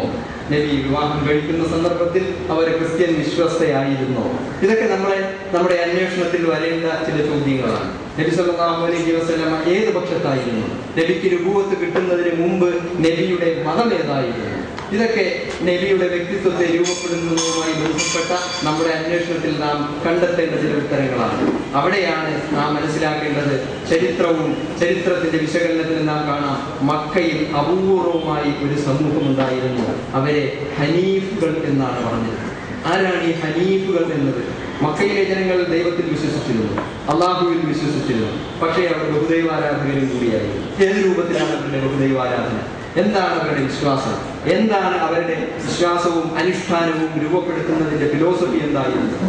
ഇവിടെയൊക്കെ വളരെ വ്യക്തമായ ഇബ്രാഹീമി മില്ലത്തിന്റെ ഒരു പവിത്രത സൂക്ഷിക്കുന്ന കേവലം വിരലിലെണ്ണാവുന്ന ചുരുക്കം ചില ആളുകൾ ഉണ്ടായിരുന്നു. അത്തരത്തിലുള്ള ആളുകളിൽ ഒരാളാണ് വറഖത്ത് ബിൻ നൗഫൽ എന്ന വ്യക്തി. നബി സല്ലല്ലാഹു അലൈഹി വസല്ലമയും അത്തരത്തിലുള്ള ഹനീഫുകളിൽപ്പെട്ട വ്യക്തിയായിരുന്നു. നബിയുടെ മതം, നബിയുടെ നുബുവത്തിന് മുന്നേ നബി സല്ലല്ലാഹു അലൈഹി വസല്ലമയെ വഅന അവ്വലുൽ മുസ്ലിമൂൻ എന്നാണ് ഖുർആൻ വിശേഷിപ്പിക്കുന്നത്. ഞാനാണ് ആദ്യത്തെ മുസ്ലിം. ആ ടൈറ്റിൽ എടുത്തിട്ടാണ് ഞാൻ നേരത്തെ പറഞ്ഞ ലെസ്ലി ഹാസിൽട്ടൺ തന്റെ പുസ്തകത്തിന് ടൈറ്റിൽ ഇട്ടത്. ഞാൻ നേരത്തെ പറഞ്ഞല്ലോ, പുസ്തകം വായിച്ച് അതിന്റെ ഓരോ അക്ഷരങ്ങൾക്കിടയിലൂടെ വായനയിൽ കൃത്യമായി ഒരു ജൂത പണ്ഡിത ഒളിഞ്ഞിരിപ്പുണ്ട് എന്ന് നമുക്ക് വ്യക്തമാക്കി തരുന്ന ആ പുസ്തകം ദ ഫസ്റ്റ് മുസ്ലിം എന്താണ് അവ്വലുൽ മുസ്ലിമൂൻ. അങ്ങനെ നബി സല്ലല്ലാഹു അലൈഹി വസല്ലം ഞാനാണ് ആദ്യത്തെ മുസ്ലിം എന്ന് പറഞ്ഞിരിക്കുന്നു. അപ്പോൾ നമ്മൾ പാഠപുസ്തകങ്ങളിൽ പഠിക്കുന്നു he is the founder of Islam. നബി സല്ലല്ലാഹു അലൈഹി വസല്ലമയാണ് 6-ാം നൂറ്റാണ്ടിൽ 7-ാം നൂറ്റാണ്ടിൽ മക്കയിൽ ഇസ്ലാം മതം സ്ഥാപിച്ചത് എന്ന് പഠിക്കുന്നു. ഇത് നമ്മുടെ പാഠപുസ്തകങ്ങളിലൊക്കെ തന്നെ വന്നിരിക്കുന്നു. നമ്മുടെ കുട്ടികളൊക്കെ തന്നെ പഠിച്ചു വരുന്നു. അതിൻ്റെയൊക്കെ അപകടകരമായ ഒരുപാട് സംഗതികൾ നമുക്ക് വിശദമായി ചർച്ച ചെയ്യേണ്ടതുണ്ട്. പക്ഷേ ഈ പരിമിതമായ സമയത്തിനുള്ളിൽ ഞാൻ പറഞ്ഞു വരുന്നത്, നബി സല്ലല്ലാഹു അലൈഹി വസല്ലമ 40-ാമത്തെ വയസ്സിൽ പ്രവാചകനായി രൂപപ്പെടുന്നതിന് മുമ്പ്, പ്രവാചകനായി തിരഞ്ഞെടുക്കപ്പെടുന്നതിന് മുമ്പ് തന്നെ നബിയുടെ വ്യക്തിത്വം മാതൃകാ വ്യക്തിത്വമായിരുന്നു എന്നത് അദ്ദേഹത്തിന് അല്ലമി എന്ന വിശേഷണം കൊണ്ട് തന്നെ ചരിത്രത്തിൽ വളരെ വ്യക്തമാണ്. ഞാൻ അത്തരത്തിലുള്ള കാര്യങ്ങളിലേക്ക് പോകാതെ അദ്ദേഹത്തിന്റെ ജീവിതത്തിൽ നിന്നും നബി സല്ലല്ലാഹു അലൈഹി വസല്ലമയുടെ ജീവിതത്തിൽ നിന്നും നമ്മുടെ സാധാരണഗതിയിൽ നമ്മുടെ ശ്രദ്ധ പതിയാത്ത ചില സംഗതികളിലേക്കായിരുന്നു നിങ്ങളുടെ ശ്രദ്ധ ഞാൻ ക്ഷണിച്ചുകൊണ്ടിരുന്നത്.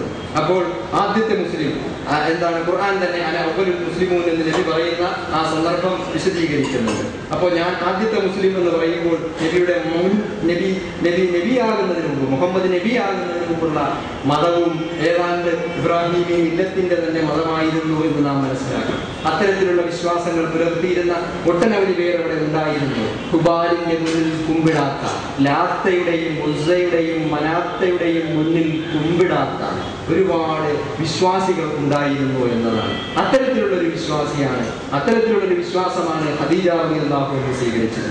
അത്തരത്തിലുള്ളൊരു വിശ്വാസമാണ് വറഖത്ത് ബിൻ നൗഫൽ സ്വീകരിച്ചിരുന്നത്. പക്ഷേ അത്തരത്തിലുള്ള ആളുകൾ വളരെ പരിമിതമായിരുന്നു എന്നതാണ്. നബി സല്ലല്ലാഹു അലൈഹി വസല്ലമ പ്രവാചകനായി, പക്ഷേ നബിയോടുള്ള ശത്രുത ഏതാണ്ട് അതികഠിനമായി വർദ്ധിക്കുന്ന കാഴ്ചയാണ് നാം കാണുന്നത്. അതിനെ സംബന്ധിച്ചൊക്കെ നിങ്ങൾക്ക് ധാരാളമായി നിങ്ങൾ കേട്ടിട്ടുണ്ട്. നബിയും അനുചരന്മാരും നേരിട്ട പീഡനത്തിന്റെ അധ്യായങ്ങൾ, പീഡനത്തിന്റെ ഏടുകൾ ചരിത്രത്തിൽ സമാനതകളില്ലാത്ത. അവിടെയൊക്കെ നബിയെ അധിക്ഷേപിക്കുന്നു, നബിയെ ആക്ഷേപിക്കുന്നു. പക്ഷേ അപ്പോൾ ഖുർആൻ വിശേഷിപ്പിക്കുന്നുണ്ട്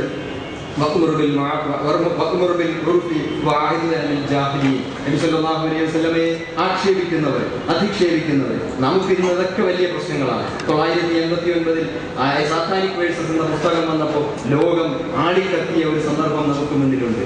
കാർട്ടൂൺ വിവാദം വന്നപ്പോൾ ലോകം ഒന്ന് പ്രകമ്പനം കൊണ്ട സംഭവം നമുക്കുണ്ട്. അടുത്ത കാലത്ത് സിനിമ വന്നപ്പോഴും, നബിയെ ആക്ഷേപിച്ചുകൊണ്ടുള്ള സിനിമ വന്നപ്പോഴും ലോകത്ത് അസ്വസ്ഥതകൾ ഉടലെടുത്തൊരു ചരിത്രം നമുക്ക് മുന്നിലുണ്ട്. നബി സല്ലല്ലാഹു അലൈഹി വസല്ലമയ്ക്ക് ആക്ഷേപങ്ങൾ കുത്തരിയായിരുന്നില്ല.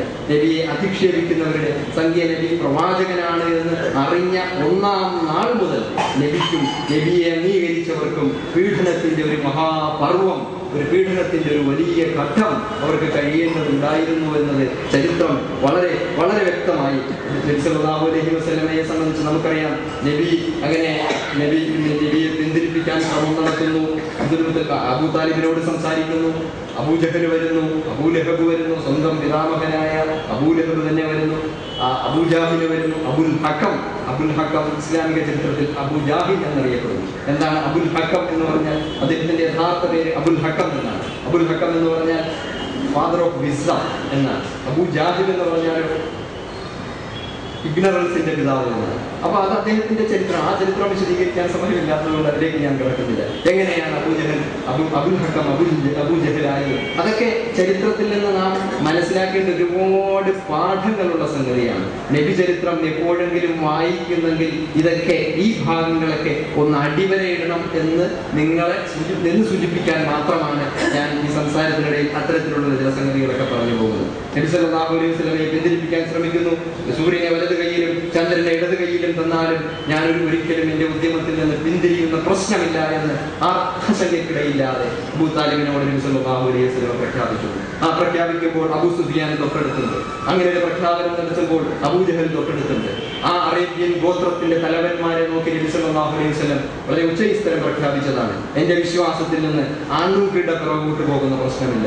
എന്റെ മിഷൻ, എന്റെ ദൗത്യത്തിൽ നിന്ന് ഒരടി പോലും പിന്നോട്ട് വയ്ക്കുന്ന പ്രശ്നമില്ല എന്ന് നബി വളരെ ഉറക്കെ പ്രഖ്യാപിക്കുന്നു. അപ്പോൾ നബി എങ്ങനെ നേരിടാം? കാരണം വരുന്ന ഹജ്ജ് സീസണിൽ നബി ഇത്തരത്തിൽ ജനങ്ങളുമായി സംസാരിച്ചാൽ എന്നാൽ വളരെ മനോഹരമായ, ആകർഷണീയമായ ഖുർആനിക വചനങ്ങൾ അറേബ്യൻ സമൂഹം അന്നും ഇന്നും എന്നും സാഹിത്യത്തെ വല്ലാതെ ആസ്വദിക്കുന്നവരാണ്. അത്തരത്തിലുള്ള സാഹിത്യ ആസ്വാദകരായ കച്ചവടക്കാരായ അറബികൾ അറേബ്യയിൽ വർഷാവർഷം നടക്കുന്ന തീർത്ഥാടനത്തിന് വരുമ്പോൾ അവിടെ പ്രവാചകൻ പ്രവർത്തിച്ചാൽ ഇസ്ലാം പ്രചരിക്കുമല്ലോ എന്ന് കണ്ട് നബിയെ അധിക്ഷേപിക്കുന്നതിന് അവർ പരസ്പരം കൂടിയാലോചിക്കുകയാണ്.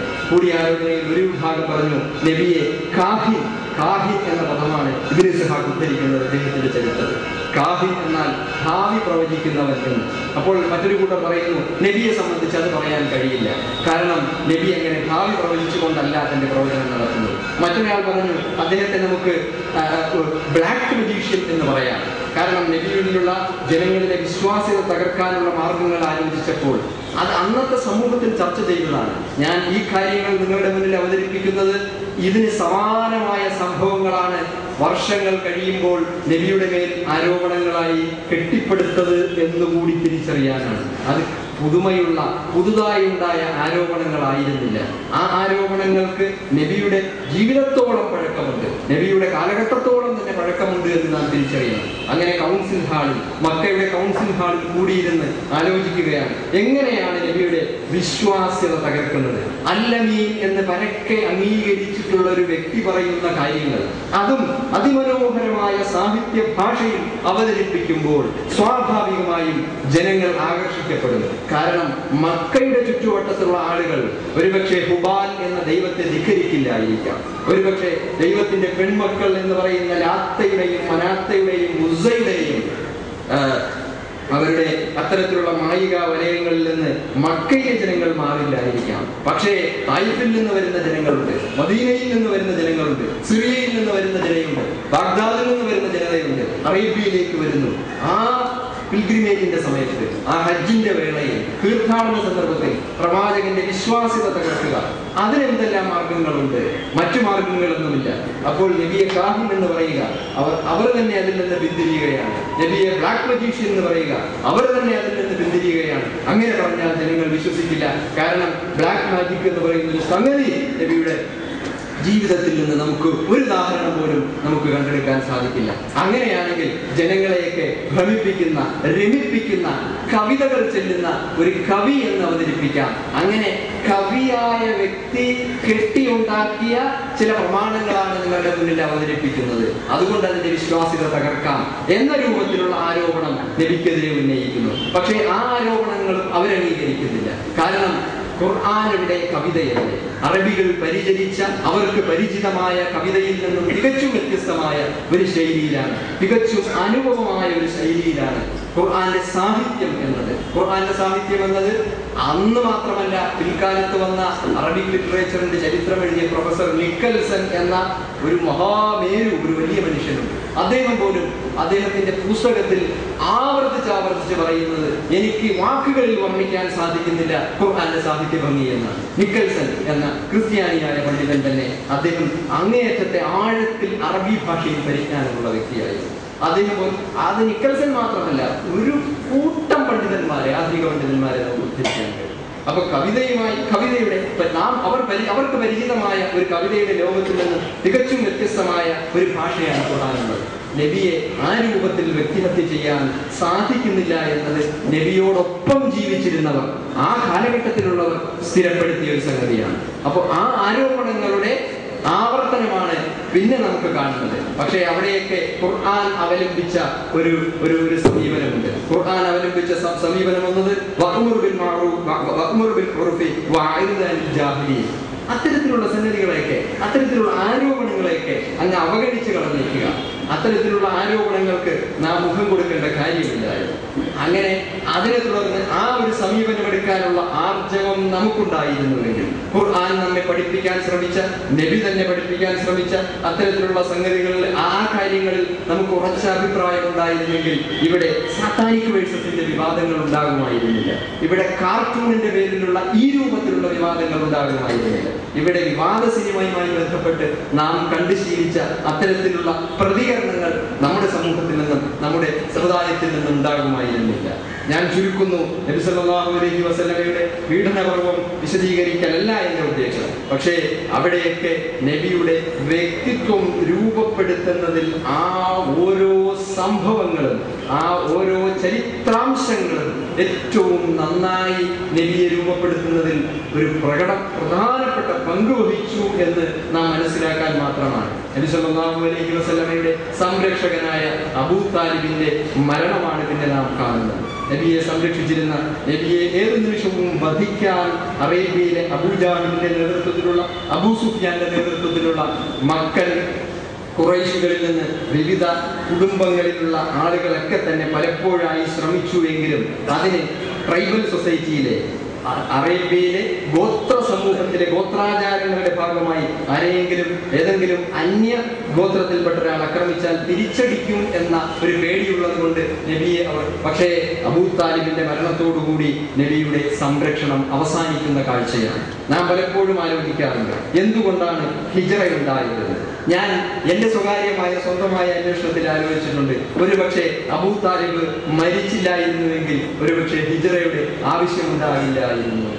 അബൂ താലിബിന്റെ മരണത്തെ തുടർന്ന് പിന്നെ ആ കുടുംബത്തിന്റെ സംരക്ഷണം ഏറ്റത് അബൂ ലഹബിന്റെ കരങ്ങളിലാണ്. അബൂ ലഹബ് എന്നത് പ്രവാചകന് തുടക്കം മുതൽ, തന്റെ പിതാമഹനാണ് അബൂ ലഹബ്, പക്ഷേ തന്റെ തീരുമാനം എന്നത് നബിയെ നിഗ്രഹിക്കുക എന്നത് അദ്ദേഹത്തിന്റെ പ്രഖ്യാപിത നയമായി സ്വീകരിച്ചിരുന്നു. അബൂജഹലും അബൂ ലഹബും ഒക്കെ തന്നെ അറേബ്യയിലെ ഏറ്റവും വലിയ ശക്തരായ ആളുകളായിരുന്നു. ഇതിനിടയിൽ നമുക്ക് മാതൃകയാക്കേണ്ട ഒരു സംഗതി കൂടിയുണ്ട്. അതുകൂടി നിങ്ങളുമായി പങ്കുവയ്ക്കണമെന്ന് ഞാൻ ആഗ്രഹിക്കുകയാണ്. നബി സല്ലല്ലാഹു അലൈഹി വസല്ലമ തന്റെ അനുയായികളെ പഠിപ്പിച്ചൊരു കാര്യം കൂടിയുണ്ട്. നമുക്കറിയാം, അബുസീനിയയിലേക്കുള്ള, ഇന്നത്തെ എത്യോപ്യയിലേക്കുള്ള ഹിജ്റ എന്നത് ഇന്നത്തെ എത്യോപ്യ ആഫ്രിക്കൻ പ്രദേശമായ ചെങ്കടൽ കടന്ന്, ഒന്നുകിൽ ചെങ്കടൽ കടന്നു പോകണം, അല്ലെങ്കിൽ സിറിയൻ പ്രദേശത്തുകൂടെ പോയിട്ട് മരുഭൂമി താണ്ടി നേരെ എത്യോപ്യയിലെത്താൻ സാധിക്കും. അങ്ങനെ ദുർഘടമായ പാത പിന്നിട്ട് ഉസ്മാൻ ബിൻ അഫ്ഫാൻ റളിയല്ലാഹു അൻഹുവിന്റെ നേതൃത്വത്തിലുള്ള ഒരു സംഘവും അതിനുശേഷം ജാഫർ ബിൻ അബീ താലിബ് റളിയല്ലാഹു അൻഹുവിന്റെ നേതൃത്വത്തിലുള്ള 2 സംഘങ്ങൾ എത്യോപ്യയിലെത്തി അറബിയിൽ നജാഷി എന്ന് പറയുന്ന രാജാവിന്റെ സവിധത്തിലെത്തുന്നു. ഇംഗ്ലീഷിൽ നേഗസ് എന്ന് പറയുന്ന ക്രിസ്ത്യൻ ചക്രവർത്തിയുടെ സന്നിധാനത്തിലെത്തി. നാം മനസ്സിലാക്കേണ്ട ഒരു സംഗതിയുണ്ട്. നബി സല്ലല്ലാഹു അലൈഹി വസല്ലമയുടെ അനുയായികളിൽ നിന്നും പ്രാണരക്ഷാർത്ഥം എന്ന് തന്നെ നമുക്ക് പറയാം. കാരണം ആ യാത്രയ്ക്ക് അത്ര കണ്ട് പ്രത്യേകതയുണ്ട്. ആഫ്രിക്കൻ രാജ്യമായ എത്യോപ്യയിലേക്ക് എത്തിയപ്പോൾ അവർക്ക് നൽകിയ ഒരു സംരക്ഷണം നാം മനസ്സിലാക്കേണ്ട സംഗതിയാണ്. എങ്ങനെയായിരുന്നു ആ സംരക്ഷണം? ആ സംരക്ഷണം ഏതെങ്കിലും തരത്തിലുള്ള വാളുയർത്തിക്കാട്ടി നേടിയതല്ല, ഏതെങ്കിലും രൂപത്തിലുള്ള മാജിക് പ്രദർശിപ്പിച്ച് നേടിയതല്ല. മറിച്ച് നബിയുടെ അനുയായികൾ ഉസ്മാൻ റളിയല്ലാഹു അൻഹുവിന്റെ നേതൃത്വത്തിലുള്ളവരും ജാഫർ ബിൻ അബീ താലിബ് റളിയല്ലാഹു അൻഹുവിന്റെ നേതൃത്വത്തിലുള്ളവരും അബിസീനിയ എന്ന എത്യോപ്യയിലെത്തിയപ്പോൾ അവരെ അവിടെ നിന്ന് പുറത്താക്കാനുള്ള മറ്റൊരു ദൗത്യ സംഘം ഖുറൈശികൾ അങ്ങോട്ട് അയച്ചു. നജാഷി രാജാവിന്റെ സന്നിധാനത്തിൽ വെച്ച് ചർച്ച നടത്തുന്നു. അവിടെ ജാഫർ ബിൻ അബീ താലിബ് റളിയല്ലാഹു അൻഹു ഇസ്ലാമിനെ അവതരിപ്പിക്കുന്ന അതിമനോഹരമായ ഒരു പ്രഭാഷണമുണ്ട്. നബി അനുയായികളെ പഠിപ്പിച്ചത് ഇസ്ലാമിനെ അവതരിപ്പിക്കേണ്ടതിന്റെ ഒന്നാമത്തെ ഉദാഹരണമായി ചരിത്രത്തിൽ നിന്ന് നമുക്ക് കാണാൻ സാധിക്കും. ഒരിക്കലും അമാനുഷികത പ്രദർശിപ്പിച്ചുകൊണ്ടല്ല, മറിച്ച് സമഗ്രമായി.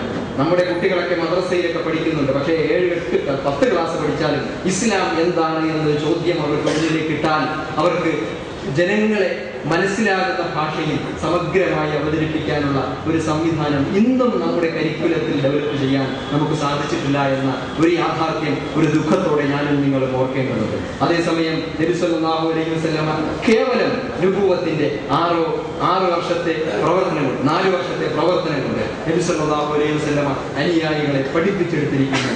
ജാഫർ ബിൻ അബീ താലിബ്. ആരാണ് ജാഫർ ബിൻ അബീ താലിബ്? അലി റളിയല്ലാഹു അൻഹുവിന്റെ സഹോദരനായ അബൂ താലിബിന്റെ മകനായ നബിയുടെ പിതൃവ്യനായ അബൂ താലിബ് ഇസ്ലാം മതത്തിലേക്ക് വന്നില്ല എങ്കിലും അദ്ദേഹത്തിന്റെ ഈ മക്കളൊക്കെ ഇസ്ലാമിലേക്ക് കടന്നു വന്നിരുന്നു എന്നതാണ്. ഇന്നും ഏതെങ്കിലും ചരിത്ര പുസ്തകങ്ങളിൽ നജാഷിയുടെ മുന്നിൽ, എത്യോപ്യൻ ചക്രവർത്തിയുടെ മുന്നിൽ ഇസ്ലാമിനെ അവതരിപ്പിച്ചുകൊണ്ട് ജാഫർ ബിൻ അബീ താലിബ് നടത്തിയ ഡിബേറ്റ് ഉണ്ട്, ഒരു സംവാദമുണ്ട്. ഖുറൈശി പക്ഷത്ത് നിന്ന് വളരെ പ്രഗത്ഭരായ 2 പണ്ഡിതരെയും 2 ഡിപ്ലോമാറ്റ്സിനെയും ഖുറൈശി സമൂഹം എത്യോപ്യയിൽ അയച്ചു. നജാഷി ചക്രവർത്തി ജാഫർ ബിൻ അബീ താലിബിനെ മുന്നിലേക്ക് ആനയിച്ചു. കൂടെയുള്ളവരെയൊക്കെ തന്നെ ഒരു ചങ്ങലയ്ക്ക് പിറകിൽ നിർത്തിയിരിക്കുകയാണ്. ഏത് നിമിഷവും തെറ്റിദ്ധാരണാജനകമായ, അതായത് മക്കയിൽ നിന്ന് വരുന്ന ഡിപ്ലോമാറ്റുകൾ പറയുന്നത് ശരിയാണെങ്കിൽ ആ ചങ്ങലയിൽ തന്നെ അവരെ കൂട്ടി ജയിലിൽ പാർപ്പിക്കാനുള്ള തീരുമാനവുമായിട്ട്, അത് നജാഷിയുടെ തീരുമാനമല്ല, നജാഷിയുടെ ഉപദേശകർ പറഞ്ഞതാണ്. അവർ ഇസ്ലാമിനെ സംബന്ധിച്ച് ഇവിടെ ഒരു ഡിബേറ്റ് നടക്കട്ടെ.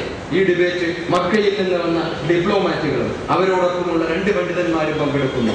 നബി സല്ലല്ലാഹു അലൈഹി വസല്ലമയുടെ അനുയായികളാണ്. ഉസ്മാൻ ബിൻ അഫ്ഫാൻ റളിയല്ലാഹു അൻഹുവിന്റെ നേതൃത്വത്തിൽ നിന്ന് അവിടെ എത്തിയ ഒരു സംഘവും ജാഫർ ബിൻ അബീ താലിബ് റളിയല്ലാഹു അൻഹുവിന്റെ നേതൃത്വത്തിൽ നിന്ന് അവിടെ എത്തിയ മറ്റൊരു സംഘവും നബി സല്ലല്ലാഹു അലൈഹി ഈ നബി ദർശനത്തെ സംബന്ധിച്ച്, നബിയുടെ ജീവിതത്തെ സംബന്ധിച്ച്, ഇസ്ലാമിനെ സംബന്ധിച്ച് കേവലം ചുരുങ്ങിയ കാലഘട്ടം കൊണ്ട് അവർ മനസ്സിലാക്കിയ സംഗതികൾ അവതരിപ്പിക്കുകയാണ്. നിങ്ങൾ ഏതെങ്കിലും ചരിത്ര പുസ്തകം കിട്ടുമെങ്കിൽ ജാഫർ ബിൻ അബീ താലിബ് ഇസ്ലാമിനെ അവതരിപ്പിച്ചുകൊണ്ട് നടത്തിയ പ്രഭാഷണം, അവിടെ നടത്തിയ ഡിബേറ്റ് നിങ്ങൾ ശ്രദ്ധിക്കേണ്ടതാണ്.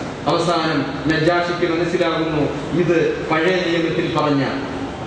നിയമത്തിൽ പറഞ്ഞത് എന്ന് പറഞ്ഞാൽ സാർവത്രികമായി ലഭ്യമല്ലാത്ത ക്രൈസ്തവ ലിഖിതങ്ങളിൽ പ്രവചിച്ചിട്ടുള്ള ഒരു പ്രവാചകൻ തന്നെയാണ് എന്ന് മനസ്സിലാക്കുന്നു. കാരണം മറിയമിന്റെ ജനനവും, മറിയമിനെ സംബന്ധിച്ചുള്ള ഈസാ പ്രവാചകന്റെ ജനനം സംബന്ധിച്ചിട്ടുള്ള സൂക്ഷ്മമായ വിവരണങ്ങളടങ്ങിയ ഖുർആൻ ആയത്തുകൾ ഉദ്ധരിച്ചുകൊണ്ടാണ്, ഈസാ നബിയെ സംബന്ധിച്ചിട്ടുള്ള വിശദമായ പ്രതിപാദനങ്ങൾ അടങ്ങിയ ഖുർആനിക വചനങ്ങളെ വിശദീകരിച്ചുകൊണ്ടാണ് ക്രിസ്ത്യൻ ചക്രവർത്തിയായ നജാഷിയോട് ഈ മഹാമനുഷ്യൻ ജാഫർ ബിൻ അബീ താലിബ് ഇസ്ലാമിനെ അവതരിപ്പിക്കുന്നത്.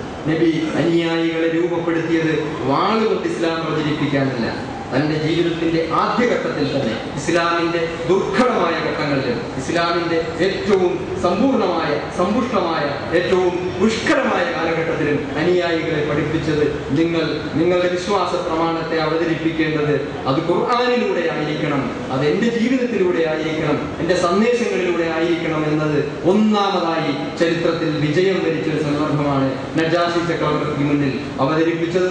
ആ സന്ദർഭത്തിൽ നിങ്ങൾ ഇഷ്ടപ്പെടുന്നത് വരെ, നിങ്ങൾ നിങ്ങളുടെ നാട്ടിലേക്ക് തിരിച്ചു പോകണമെന്ന് സ്വമേധയാ എന്ന് തോന്നുന്നു അതുവരെ എന്റെ രാജ്യത്ത് നിങ്ങൾ അതിഥികളായിരിക്കും എന്ന് മാത്രമല്ല, നിങ്ങൾക്ക് സമ്പൂർണമായ സംരക്ഷണവും നിങ്ങളുടെ പാർപ്പിടവും നിങ്ങളുടെ ഭക്ഷണവും ഈ സാമ്രാജ്യത്തിന്റെ ഈ ഭരണകൂടത്തിന്റെ ഉത്തരവാദിത്തമാണ് എന്ന് വളരെ പരസ്യമായി നജാഷി പ്രഖ്യാപിക്കുന്ന അവസ്ഥയിലേക്ക് കൊണ്ടെത്തിക്കാൻ ചുരുങ്ങിയ കാലം കൊണ്ട് നബി അനുയായികളെ വാർത്തെടുക്കാൻ സാധിച്ചു എന്നതാണ്.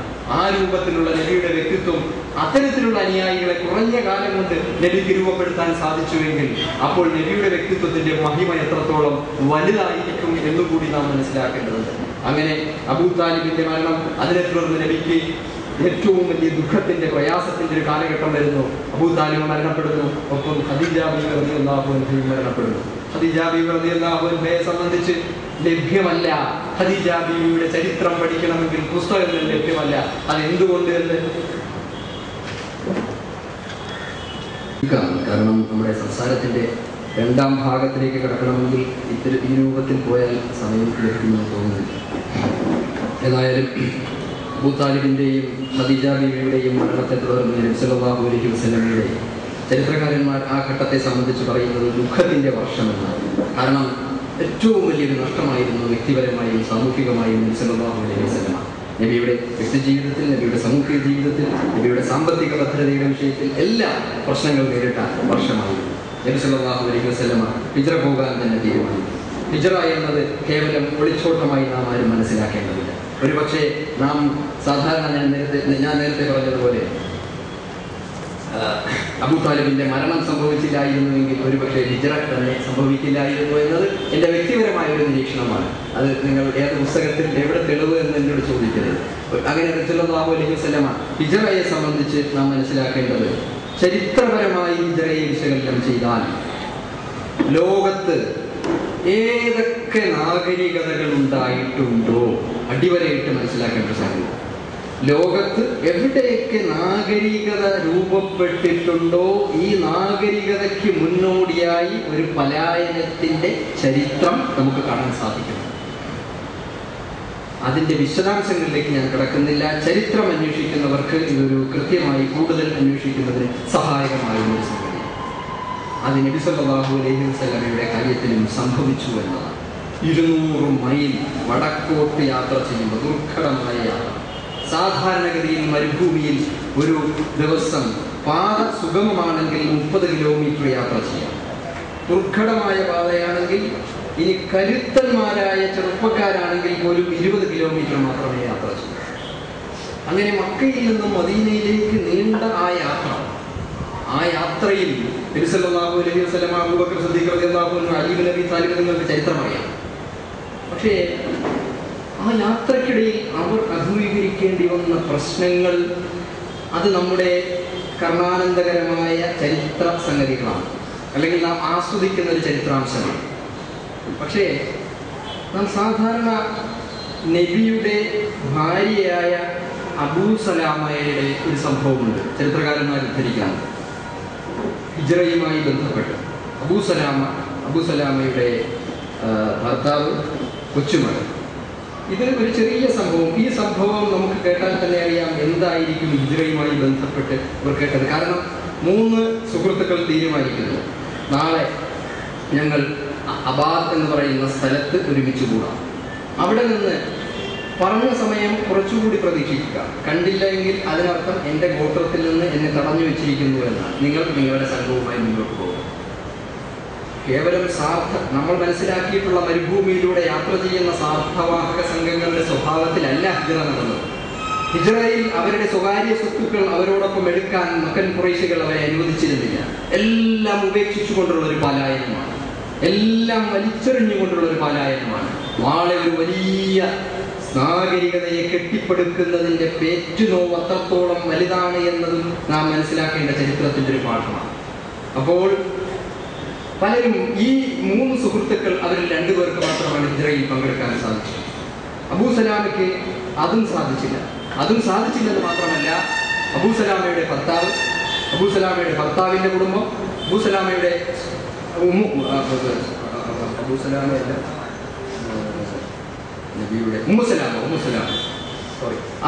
പിന്നെ അവരുടെ ഭർത്താവിൻ്റെ ആളുകൾ ഒരു പക്ഷത്ത് തൻ്റെ കുഞ്ഞുമകൻ കൈക്കുഞ്ഞിനെയും എടുത്തുകൊണ്ട് നിൽക്കുകയാണ്.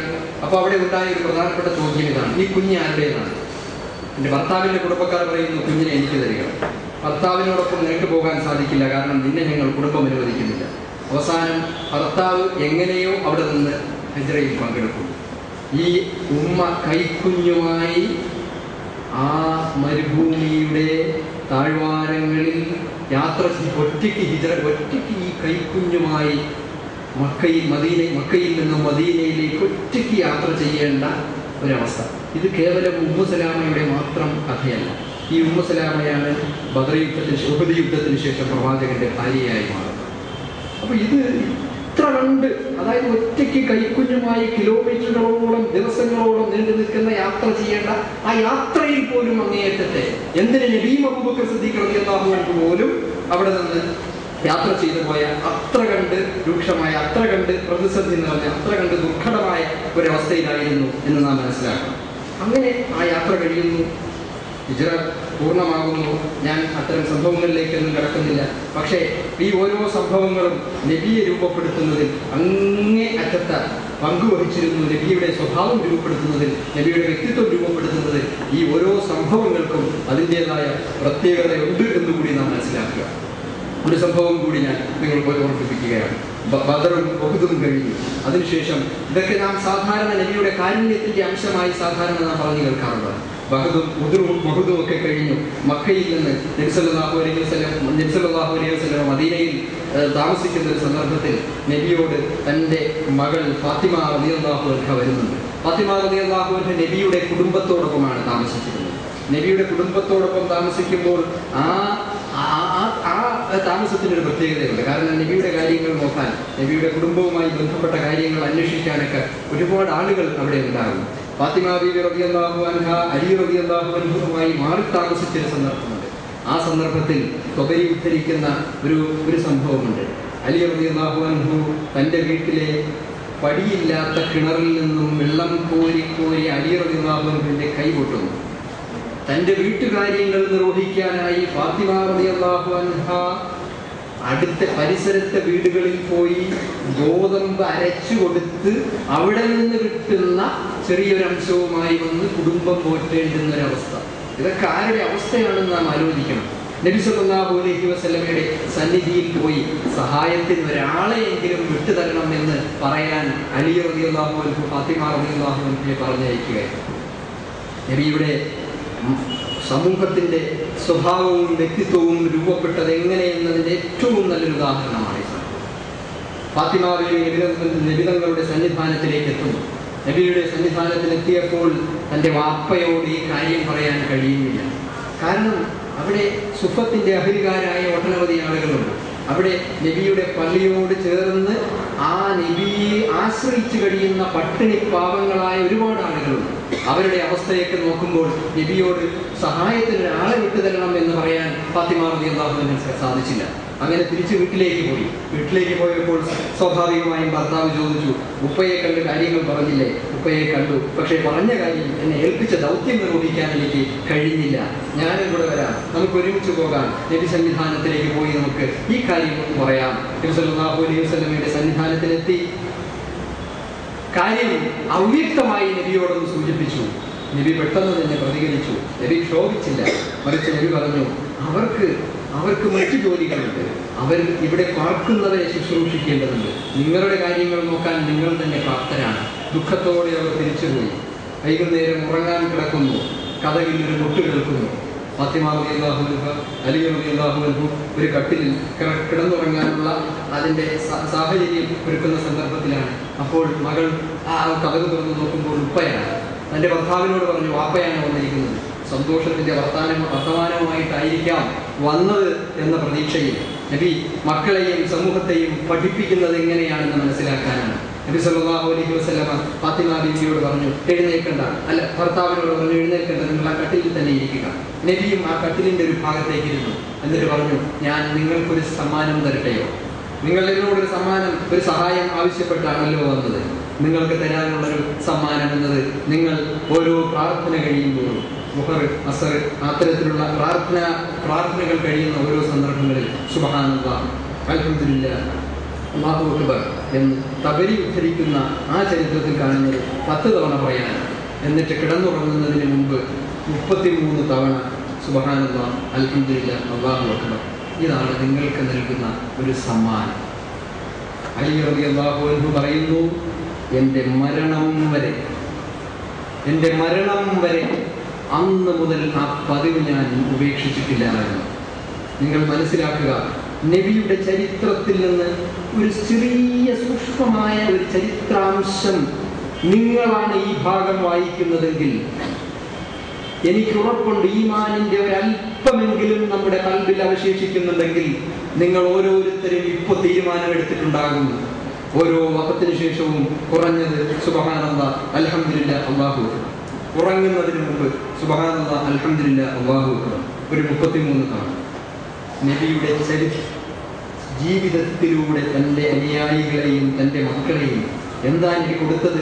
ഒരു വലിയ സഹായിയെ തേടി വന്ന, വെള്ളം കോരി കൈകീറിയ മരുമകൻ, ഗോതമ്പ് മാവ് ആട്ടി ആ ചെറുപ്രായത്തിൽ തന്നെ ശരീരവും കൈകളും തഴമ്പിച്ചു പോയ പൊന്നാര മകൾ ഒരു സഹായിയെ ചോദിച്ചു വന്നപ്പോൾ നബി സല്ലല്ലാഹു അലൈഹി വസല്ലം കൊടുത്ത സമ്മാനം എന്നത് ഇതായിരുന്നു എന്ന് നാം മനസ്സിലാക്കുമ്പോൾ, പ്രിയപ്പെട്ടവരെ, സത്യവിശ്വാസികളെ, നബിയുടെ ചരിത്രത്തിലൂടെ അല്ലാതെ ദീൻ പഠിക്കാൻ സാധിക്കില്ല എന്ന് നാം തിരിച്ചറിയേണ്ട സന്ദർഭമാണ്. നബിയുടെ ജീവിതത്തിൻ്റെ ഓരോ സൂക്ഷ്മമായ അംശങ്ങളിലൂടെയും ഉറ്റുനോക്കാതെ ദീൻ പഠിക്കാൻ സാധിക്കില്ല. ഖുർആനിന്റെ ആയത്തുകളും ഹദീസുകളും ഒക്കെ തന്നെ വായിച്ച് പ്രസംഗിച്ച് ആസ്വദിക്കാനുള്ളതല്ല എന്നുകൂടി നാം മനസ്സിലാക്കുക. ഇത്തരത്തിലുള്ള അനുഭവങ്ങളും ഇത്തരത്തിലുള്ള അനുഭവ പാഠങ്ങളും നബി സല്ലല്ലാഹു അലൈഹി വസല്ലമയുടെ ജീവിതത്തിൽ എമ്പാടും നിറഞ്ഞു നിൽക്കുന്നു എന്ന് നാം മനസ്സിലാക്കുക. സാധാരണ എല്ലാവരും ഉദ്ധരിക്കാറുള്ള ഒരു സംഭവം കൂടിയുണ്ട്. അതുകൂടി ഞാൻ നിങ്ങളുമായി പങ്കുവയ്ക്കുകയാണ്. ബദറിന്റെയും ഉഹുദിന്റെയും മറ്റ് ഖന്തക്കിന്റെയും ചരിത്രത്തിലേക്കൊന്നും ഞാൻ പോകുന്നില്ല. നബിയുടെ അനുയായികളെ പഠിപ്പിച്ച വിധം, നബി എങ്ങനെയാണ് അവിടുത്തെ പ്രതിപക്ഷവുമായി എങ്ങനെയാണ് പെരുമാറിയത് എന്നത് സംബന്ധിച്ച് അതിലൊരു രാഷ്ട്രീയക്കാരന്, ഇന്നത്തെ രാഷ്ട്രീയക്കാരന്, അന്നത്തെ രാഷ്ട്രീയക്കാരന്, എക്കാലത്തെയും രാഷ്ട്രീയക്കാരന് മാതൃകയുള്ള ഒരു വലിയ സംഭവമാണ്. അത്തരം വിശദാംശങ്ങളിലേക്കൊന്നും ഞാൻ പോകുന്നില്ല. മറിച്ച് നബി ഏതാണ്ട് 10,000-ലധികം അശ്വഭടന്മാരുമായി മക്കയിൽ നിന്നും മദീനയിലേക്ക് തൻ്റെ ഹിജ്റയുടെ 8-ാമത്തെ വർഷം മക്കം പിടിച്ചടക്കുന്നതിന് 622 നബി സല്ലല്ലാഹു അലൈഹി വസല്ലമ നടത്തിയ ഒരു യാത്രയുണ്ട്. ആ യാത്രയിൽ മാർട്ടിൻ ലിങ്സ് എന്ന് പറയുന്ന ചരിത്രകാരൻ ഉദ്ധരിക്കുന്നുണ്ട്, തബരി ഉദ്ധരിക്കുന്നുണ്ട്, ഇബ്നു ഇസ്ഹാഖ് ഉദ്ധരിക്കുന്ന ഒരു ചരിത്ര ഭാഗമുണ്ട്.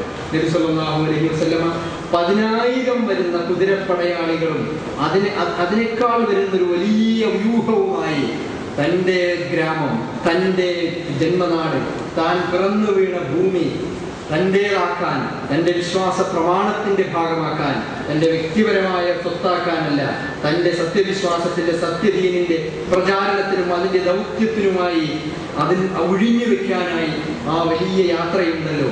ആ യാത്രക്കിടയിൽ നബി സല്ലല്ലാഹു അലൈഹി വസല്ലമ കാണുന്നു ഒരു പെൺപട്ടി 3 കുട്ടികളുമായി ഒരു സ്ഥലത്തിരിക്കുന്ന സംഭവം. മാർട്ടിൻ ലിങ്സ് അതിമനോഹരമായി ഉദ്ധരിക്കുന്നുണ്ട്. സയ്യിദ് സിറാജുദ്ദീൻ എന്ന മാർട്ടിൻ ലിങ്സ്.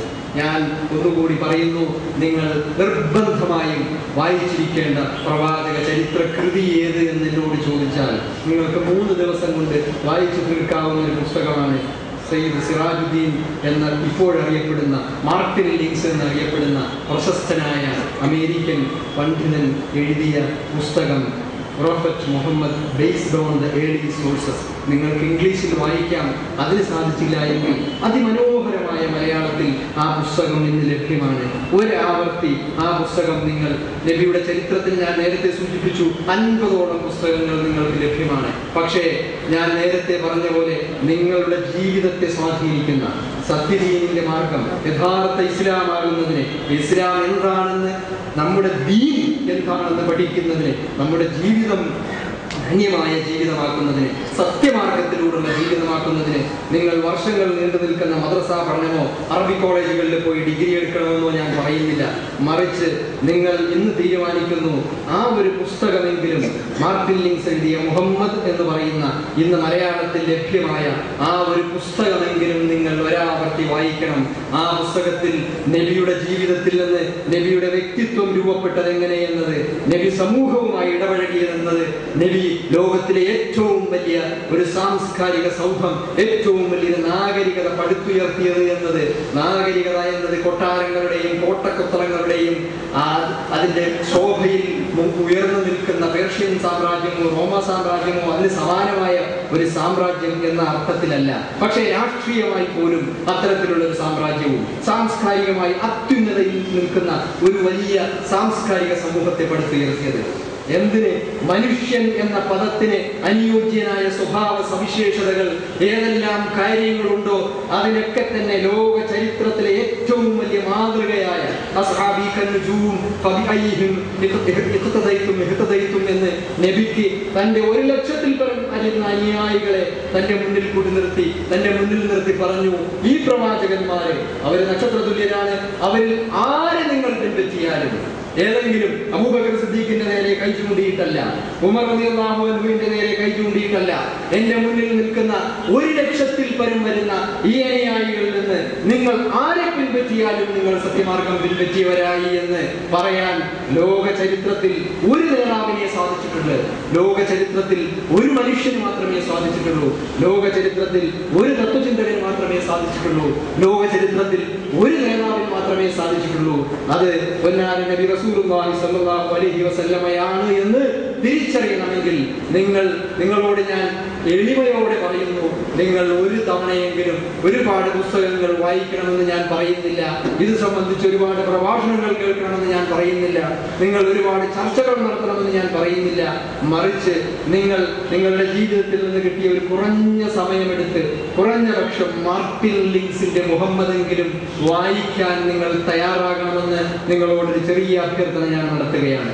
അതിലെ ഓരോ അധ്യായങ്ങളും നബി ജീവിതത്തിൽ നിന്ന് ആകർഷണീയമായ നമ്മുടെ സ്വഭാവത്തെ സ്ഫുടം ചെയ്യുന്ന, നാം ഒരു സാമൂഹിക മണ്ഡലത്തിൽ ഏത് രംഗത്ത് നാം വ്യവഹരിച്ചാലും നമുക്ക് മാതൃകയാക്കാവുന്ന, ഞാൻ നേരത്തെ സൂചിപ്പിച്ച തന്റെ മകനും മരുമകനും ഒരു സഹായിയെ അന്വേഷിച്ചു വന്നപ്പോൾ കൊടുത്ത ആ ഒരു ചെറിയ സമ്മാനമുണ്ടല്ലോ, ആ സമ്മാനം അത് തന്റെ മരുമകനോ മരണം വരെ ഉപേക്ഷിച്ചില്ല എന്ന് മാത്രമല്ല, ഈ സംഭവം വായിച്ചവർ, ഈ സംഭവം അറിഞ്ഞവർ അവരുടെ ജീവിതത്തിൽ ഇന്നും പുലർത്തുന്നതായി എനിക്ക് ഒട്ടനവധി സുഹൃത്തുക്കൾ ഈ പുസ്തകം വായിച്ചതിന് ശേഷം, ഈ സംഭവം അറിഞ്ഞതിന് ശേഷം അവരും പറഞ്ഞു.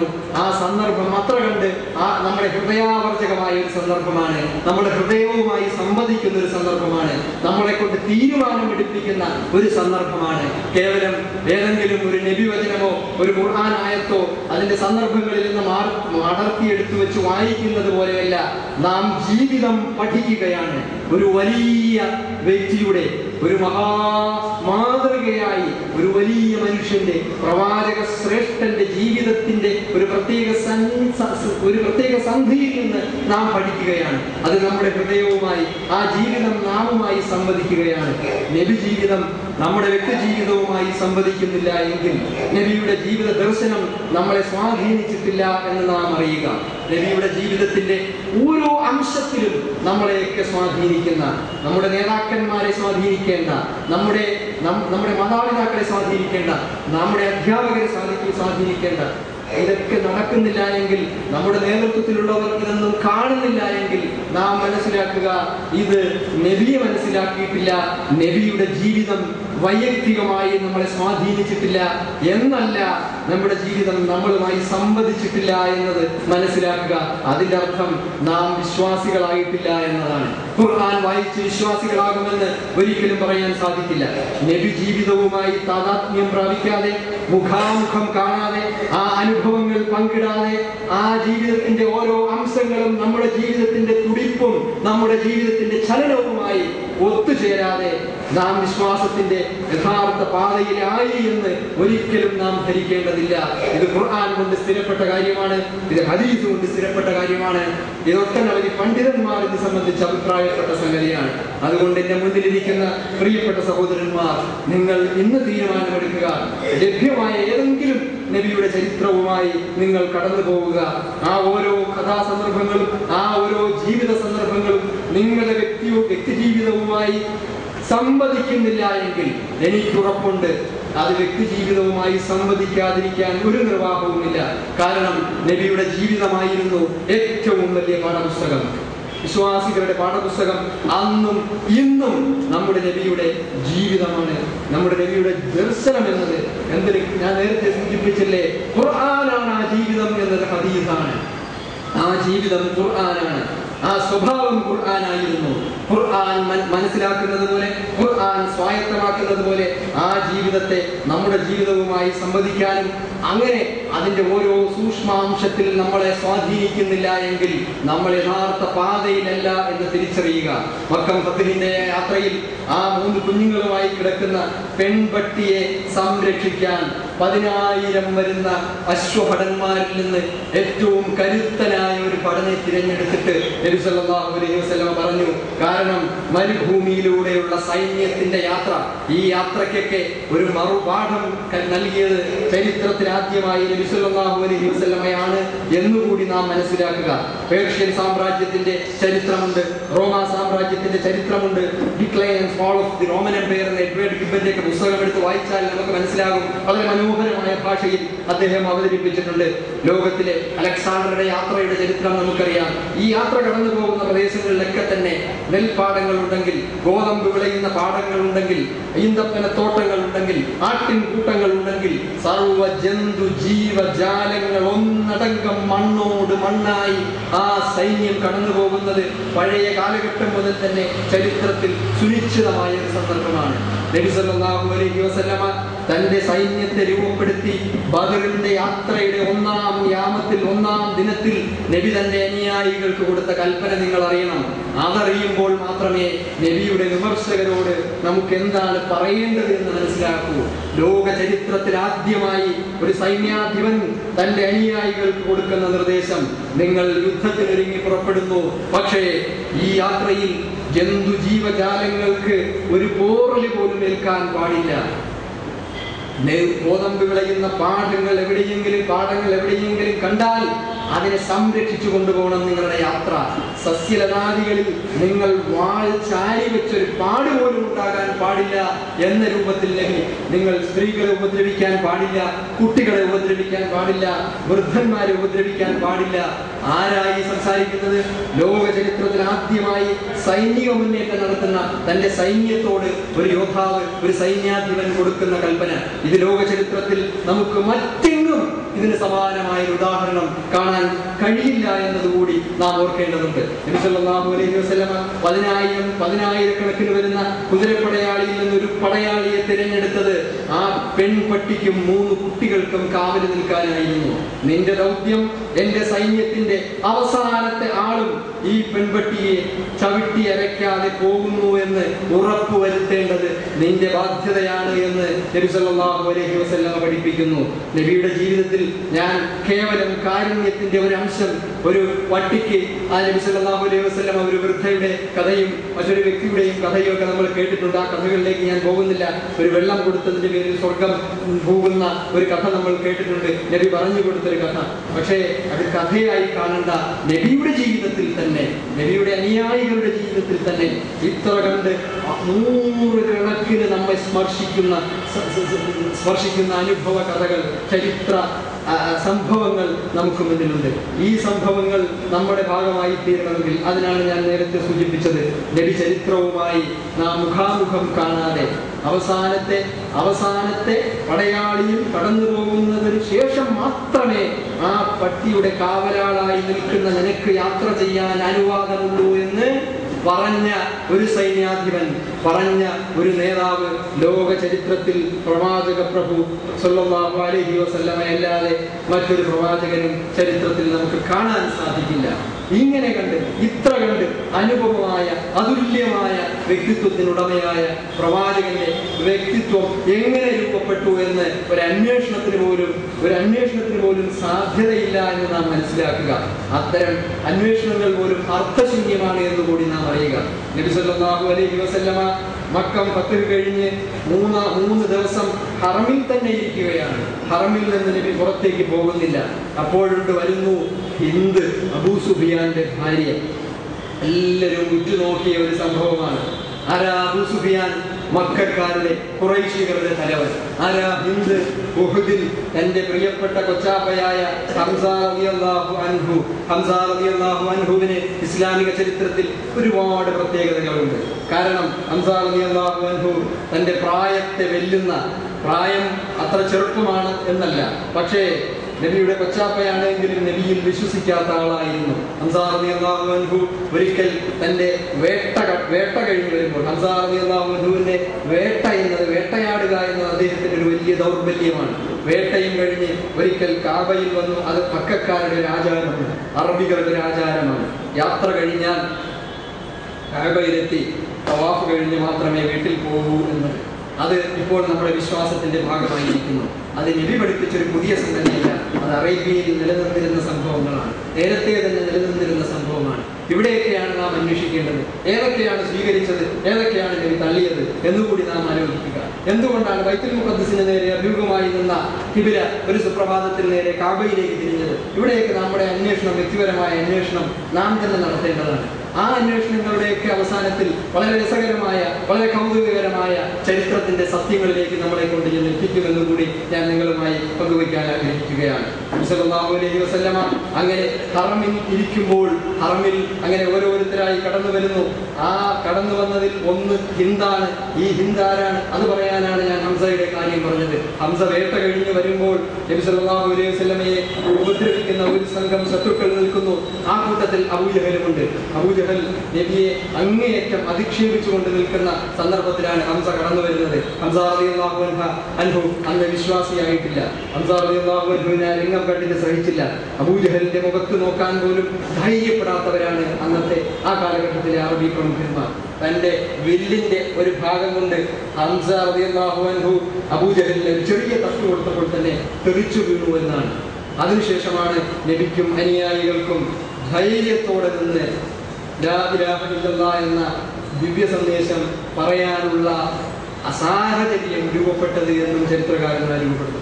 ഈ ഹംസ റളിയല്ലാഹു അൻഹു അദ്ദേഹം ഇസ്ലാമാവുകയും മദീനയിലേക്ക് പോവുകയും മദീനയിലെ ആദ്യത്തെ പള്ളി രൂപപ്പെടുത്തുന്നതിന് ആദ്യത്തെ പള്ളിയുടെ, ഇന്ന് മസ്ജിദുൻ നബവി എന്നറിയപ്പെടുന്ന പള്ളിയുടെ നിർമ്മാണവുമായി ബന്ധപ്പെട്ടിട്ടുള്ള കാര്യങ്ങൾ തീരുമാനിക്കുന്നതിന്, അതിന്റെ നിർമ്മാണ പ്രവർത്തനങ്ങളിൽ ഭക്ഷണമില്ലാതെ, വെള്ളമില്ലാതെ ദിവസങ്ങളോളം പണിയെടുത്തതൊക്കെ ചരിത്രകാരന്മാർ ഉദ്ധരിക്കുന്നുണ്ട്.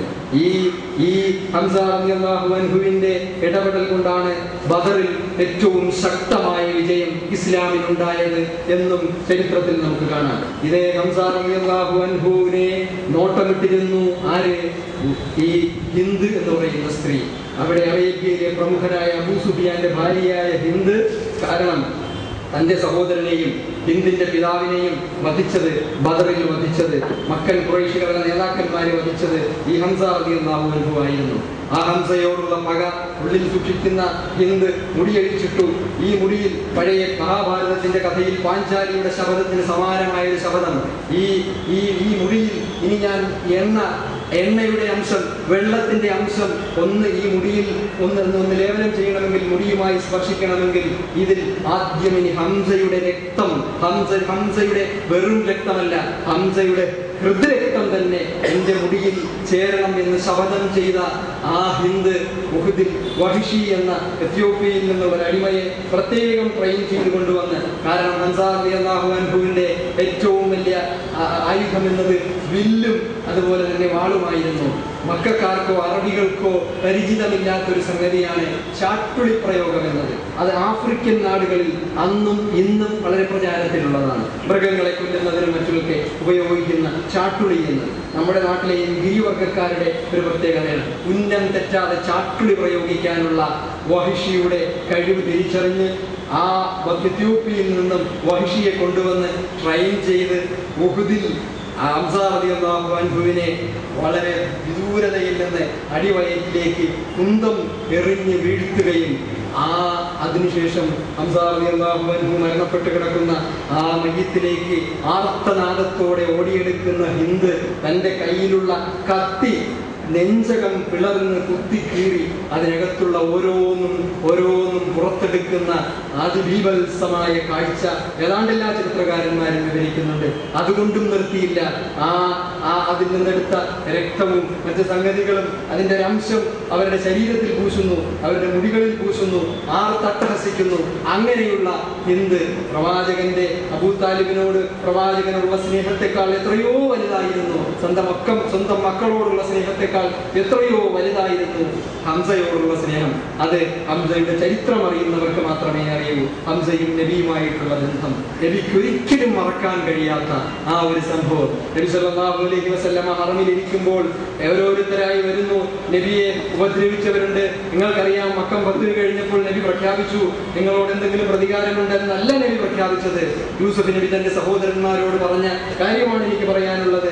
നിങ്ങൾ സ്വതന്ത്രനാണ്, നിങ്ങളോട് പ്രതിക്രിയയില്ല, നിങ്ങളോട് പ്രതികാരമില്ല, നിങ്ങളോട് യാതൊരു നിലയ്ക്കുള്ള പ്രതിക്രിയയ്ക്കും നമ്മളിൽ നിന്ന് ആരും തന്നെ തയ്യാറാവുകയില്ല എന്ന് പൊതുമാപ്പ് പ്രഖ്യാപിച്ചതിന് ശേഷം ആ മക്കം 10-ന്റെ 3-ാം നാൾ ഹിന്ദ് കടന്നു വരുമ്പോൾ മക്കയിലെ ജനം ഇങ്ങനെ സാഗൂതം വീക്ഷിക്കുകയാണ്. എല്ലാ ചരിത്രകാരന്മാരും വളരെ വളരെ സവിസ്തരം വിശദീകരിച്ചിട്ടുള്ളൊരു സംഗതിയാണ്. എന്താണ് നബി പറയുന്ന മറുപടി എന്ന് കേൾക്കാൻ. കാരണം മനുഷ്യനായി പിറന്ന ഒരു വ്യക്തിക്കും മാപ്പ് കൊടുക്കാൻ കഴിയുന്നൊരു സംഗതിയല്ല ഹിന്ദിന്റെ പ്രവൃത്തി എന്നത്.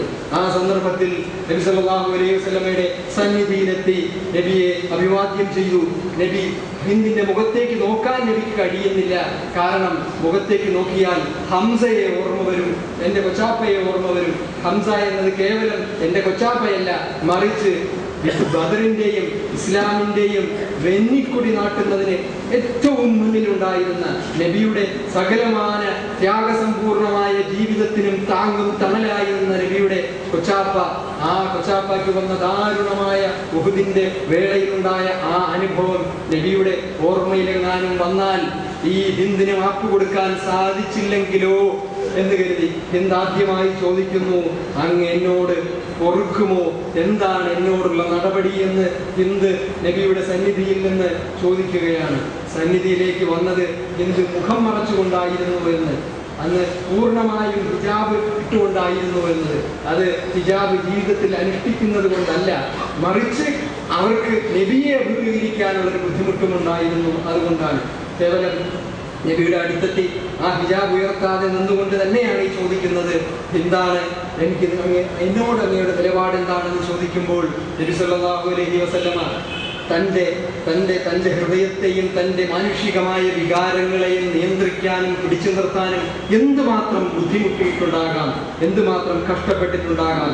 നബി നേരത്തെ പറഞ്ഞ അതേ സംഗതിയാണ്, നിങ്ങൾ സ്വതന്ത്രനാണ്, നിങ്ങളോട് യാതൊരു പ്രതികാര നടപടിയുമില്ല. പക്ഷേ ഒരു ചരിത്രരേഖയിൽ കാണുന്നു, നിങ്ങൾ എൻ്റെ കൺവെട്ടത്ത് അധികം വരാതെ സൂക്ഷിക്കണം എന്ന് പറഞ്ഞതായിട്ട് ചില ചരിത്രകൃതികളിൽ കാണുന്നു. അത് അവരോടുള്ള ഏതെങ്കിലും തരത്തിലുള്ള പ്രതികാര ബുദ്ധി ഉള്ളിൽ സൂക്ഷിച്ചത് കൊണ്ടല്ല, മറിച്ച് എൻ്റെ ആത്മനിയന്ത്രണം ഏതെങ്കിലും സന്ദർഭത്തിൽ എനിക്ക് പിടിച്ചു നിർത്താൻ കഴിയാതെ എങ്ങാനും വന്നാലോ എന്ന ആശങ്കയായിരിക്കാം. അത്ര കണ്ട് ജീവിതത്തിൽ തൻ്റെ വ്യക്തിത്വം രൂപപ്പെടുത്തുന്നതിൽ, തൻ്റെ അനുയായികളുടെ വ്യക്തിത്വം രൂപപ്പെടുത്തുന്നതിൽ നബി സല്ലല്ലാഹു അലൈഹി വസല്ലമ ഇത്ര കണ്ട് ഈ രൂപത്തിലൊക്കെയാണ് പ്രവർത്തിച്ചതെങ്കിൽ എൻ്റെ പ്രിയപ്പെട്ട സഹോദരന്മാരെ, ആ നബിയെ സംബന്ധിച്ചാണ് പിൽക്കാലത്ത് ഇന്ന് കേൾക്കുന്ന സകലമാന ആരോപണങ്ങളും. നബിയെ സംബന്ധിച്ച് ഇന്ന് നാം കേൾക്കുന്ന വിമർശനങ്ങൾ, അത് കഥയുടെ രൂപത്തിലാകാം, അത് കവിതയുടെ രൂപത്തിലാകാം. ഇന്നത് ഏതാണ്ട് വലിയ വ്യാപകമായി സിനിമകളിലൂടെയും യൂട്യൂബിലും ഒക്കെ പ്രചരിപ്പിക്കുന്ന കുറേ സംഭവങ്ങളിലൂടെ അതിന്റെ വിശദാംശങ്ങളിലേക്ക് പോകാൻ ഇപ്പോൾ സമയം അനുവദിക്കാത്തത് കൊണ്ട് ഞാൻ അതിലേക്ക് പോകുന്നില്ല.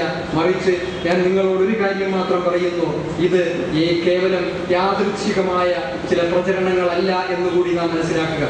ഞാൻ നേരത്തെ സൂചിപ്പിച്ച മുഹമ്മദ് എന്ന മനുഷ്യൻ എന്ന പുസ്തകം എഴുതിയ ആ വ്യക്തിയും ആ പുസ്തകത്തിൽ ഉദ്ധരിക്കുന്ന സംഭവങ്ങളും നബിയെ കേവലം ഒരു മനുഷ്യനായി ചിത്രീകരിക്കാനുള്ള, അല്ലെങ്കിൽ ഖുർആനൊരു വിമർശന പഠനം എഴുതിയ ആ വ്യക്തിയുടെ ചരിത്ര പുസ്തകത്തിൽ നബിയെ അവഹേളിക്കുന്നതിനായി പ്രതിപാദിച്ചിട്ടുള്ള സംഗതിയായാലും, കഴിഞ്ഞ വർഷം ഏറെ കോലാഹലം സൃഷ്ടിച്ച നബിയെ സംബന്ധിച്ചിട്ടുള്ള വിവാദ സിനിമയുടെ കണ്ടന്റ് ആയാലും, ഇതെല്ലാം ആ ഒരു കാര്യത്തിൽ നമുക്ക് കൂടുതൽ സൂക്ഷ്മമായ, നമുക്ക് കൂടുതൽ ശ്രദ്ധയോടെ, നാം കൂടുതൽ ജാഗരൂകമായ ഒരു സമീപനം വേണമെന്ന് മാത്രമേ ഞാൻ നിങ്ങളോട് പറയുന്നുള്ളൂ.